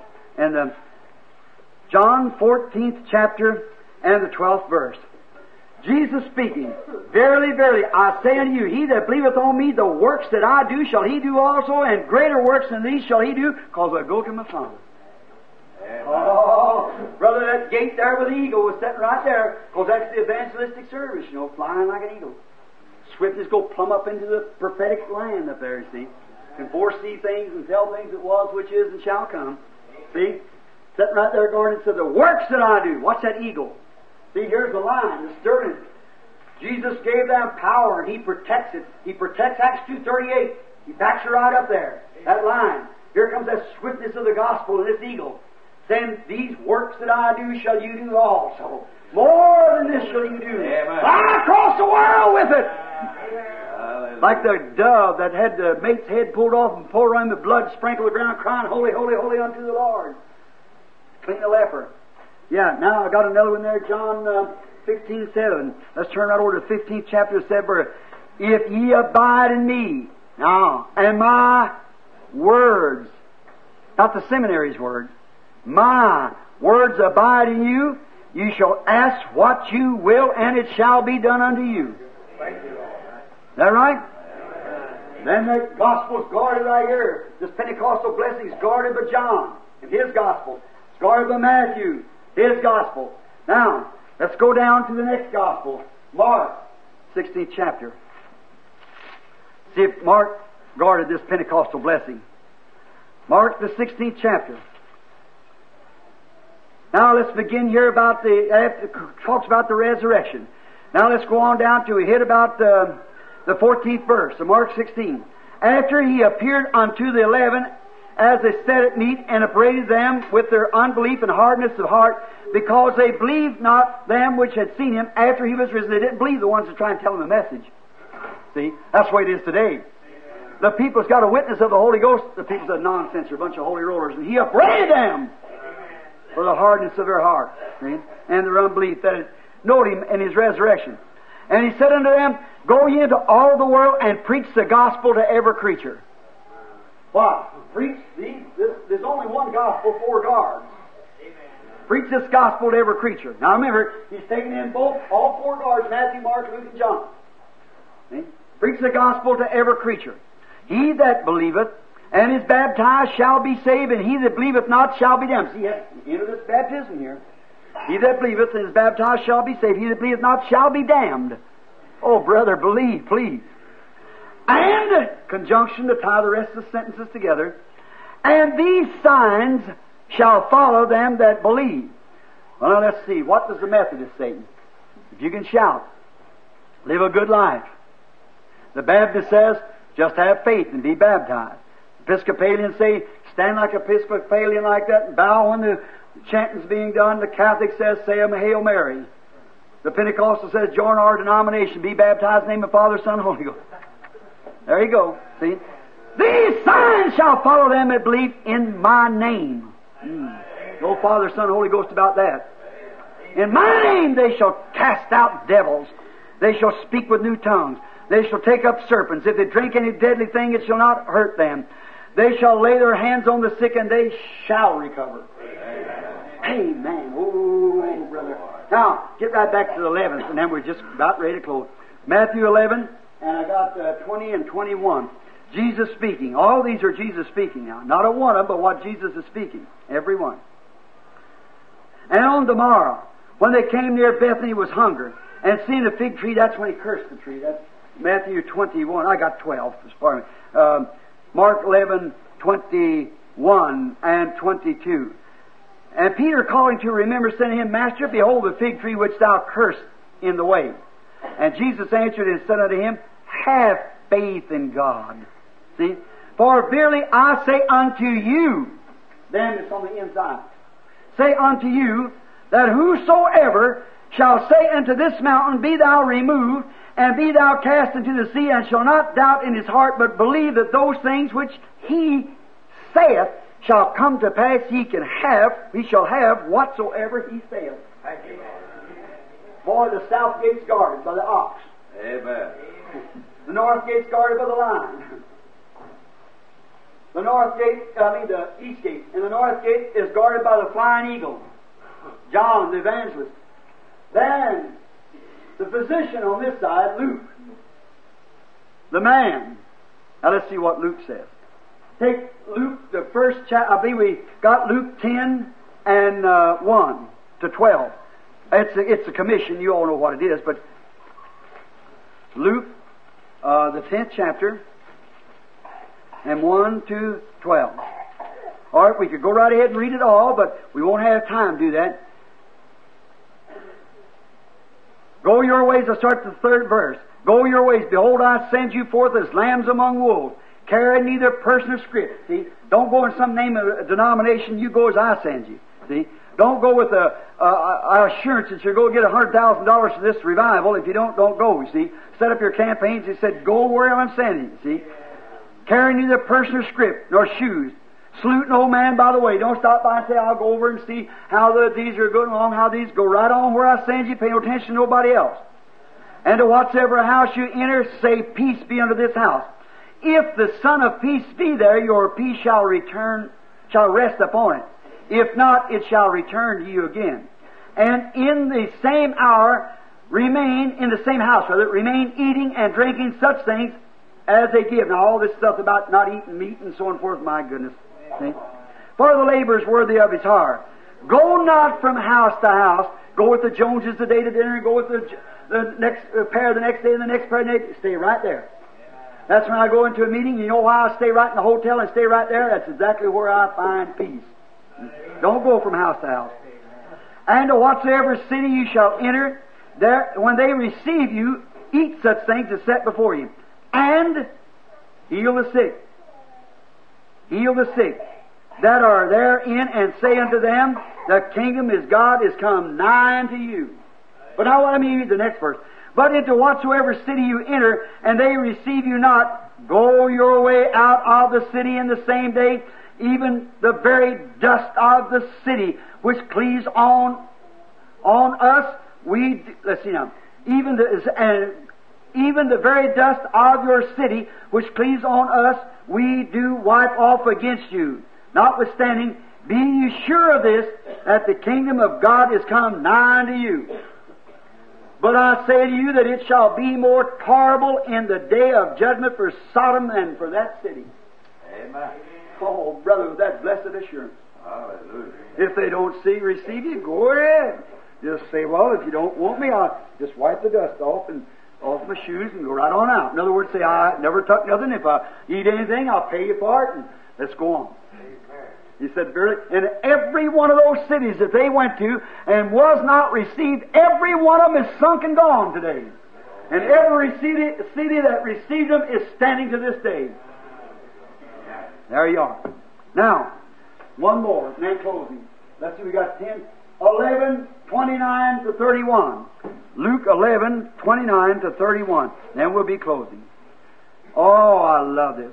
And when the people had gathered, let's see if I got, is that Luke? Luke 11:29. Yes, I guess this would be it. Yep. And when the people were gathered thick together, he began to say, "This is an evil generation that seeketh a sign, and there shall be no sign given it but the sign of Jonah the prophet. For as Jonah was a sign unto Nineveh, so also the Son of Man be to this generation. The Queen of the South shall rise in the judgment with this generation, and shall condemn it. When she came from the utmost parts of the earth to hear the wisdom of Solomon, and behold, her greater than Solomon is here. The man of Nineveh shall rise up in the judgment with this generation and condemn it, because they repented at the preaching of Jonas, and behold, a greater than Jonas is here." What am I saying now? Closing, I'll just have to let the rest of it go. But in closing, I want to say this because it kept me so long. What's he saying here? There will come a day that a wicked in a generation, adulterous, now remember, will seek a sign. And this is a wicked and an adulterous generation. And he said that generation will receive a sign. Watch out, vines of the rest of the Bible. The sign of Jonah. Jonah was in the belly of the whale 3 days and nights. So must the Son of Man be in the belly of the earth 3 days and nights. What will it be? The sign of the resurrection. See? The sign of the resurrection will be done in a wicked and adulterous generation, and it was done in the book of the Acts. Jesus raised from the dead, come into Peter, James, and John, and the apostles, and they did this book of the Acts. It wasn't the Acts of the apostles, it was the Acts of the Holy Ghost working in the apostles. It's not a man today, it's the Holy Ghost working through a man, or man, see, that does the work. It's not the man's just a vessel, see. But the Holy Ghost is the oil that's in that vessel, see. And look what they did. Look at the signs that they done of Jesus. They had to take notice to him because they were ignorant, unlearned, Peter and John, but they had to take notice to him. They had been with Jesus. They'd done the things that he did. So you see, every book in the Bible, the 4 books, the 4 Gospels, guard the Pentecostal blessing with every Scripture to back up exactly what they said. And now the Acts of the Apostles vindicate today with the 4 Gospels that Jesus Christ is the same yesterday, today, and forever. Hallelujah. Do you love Him? Amen. They were gathered in that upper room, all praying in His name, baptized with the Holy Ghost, and power for service came. What He did for them that day, He'll do for you the same. I'm so glad that I can say I'm one of them. Let me sing it. They were gathered in the upper room, all praying in His name, baptized with the Holy Ghost, and power for service came. That's what we need today. What He did for them that day, He'll do for you the same. I'm so glad that I can say I'm one of them. These people may not learn to be, not just like Peter, James, and John, or boast of worldly fame. They have all received their Pentecost, baptized in Jesus' name, and are telling now both far and wide, His power is yet the same. The same as it was. I'm so glad that I can say I'm one of them. I'm one of them. I'm one of them. I'm so glad that I can say I'm one of them. One of them. I'm one of them. Oh, I'm so glad that I can say I'm one of them. Oh, come, my brethren, seek this blessing that will cleanse your heart from sin, that will start the joy bells ringing, and will keep your soul on flame. Oh, it's burning now within my heart. Oh, glory to His name. I'm so glad that I can say I'm one of them. One of them. One of them. I am glad that I can say I'm one of them. Hallelujah. One of them. I'm one of them. I'm say, I'm one of them. It deceives a lot of them. Many people out here in the street that goes to church, belongs to churches, they're deceived. Like Eve was at the beginning. They don't know no difference. Oh, come take the tree of life. Now, instead of the cherubims, I want to say something. Instead of those cherubims, a guard is thrown. They're out there seeking, trying to run people, guard them to the throne, trying to bring them through the gate back to the tree of life again, if they might take their... Jesus said, I am the bread of life that come from God out of heaven. He that eats my flesh and drinks my blood has eternal life, and I'll raise him up at the last day. That's right. Oh, I'm so glad. How many sick is in the room? Let's see your hands. Raise up your hands. All right. How many's got... Did I understand, Billy? Where's he at? Did he give out prayer cards? Did you? All right, who's got... Now look this way, y'all. Now that's just like it is when he comes unto glory here, see? It's a light where you're moving here, you see. Now look, it's just a reflection. Just a reflection, that is. See, it's not the light. Here's the light hanging right here. See? Right here, this woman. I just happened to catch it and I thought it was over somebody.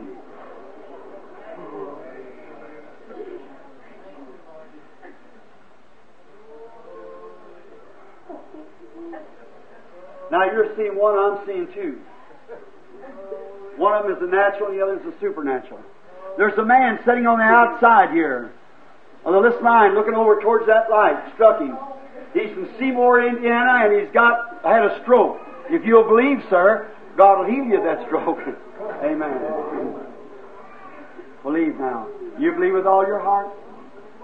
Then if the Lord God, creator of heavens and earth, well, let me do something to prove to you that it is God. Then you'll believe with all your heart. Your condition is a nervous condition caused by a menopause. You believe that God will heal you? You're not from here either. What your trouble is, and doing so, that He would make you well. I said make you well because it's not you that's wanting to be made well. It's your son. He's in Virginia. You believe that I can tell you what's wrong with him? By the help of God, he's got ulcers. That's right. And there's another thing wrong with him. He's unsaved. And you're praying for him. Now, Mrs. Baker, you return back to Somerset and believe with all your heart Jesus Christ will make him well. Arteries, make you well. You accept him as your healer. If you could the healer, Paul said one time, this audience of people who's listening and tuning the way up here in the day, Lord. Now, Lord God, I pray that your mercies and goodness will rest upon them. Satan, I challenge you in the name of Jesus Christ, come out of these people. They're stayed to listen to the gospel. You can hold them no more. Let the power of the devil that's bound these people leave.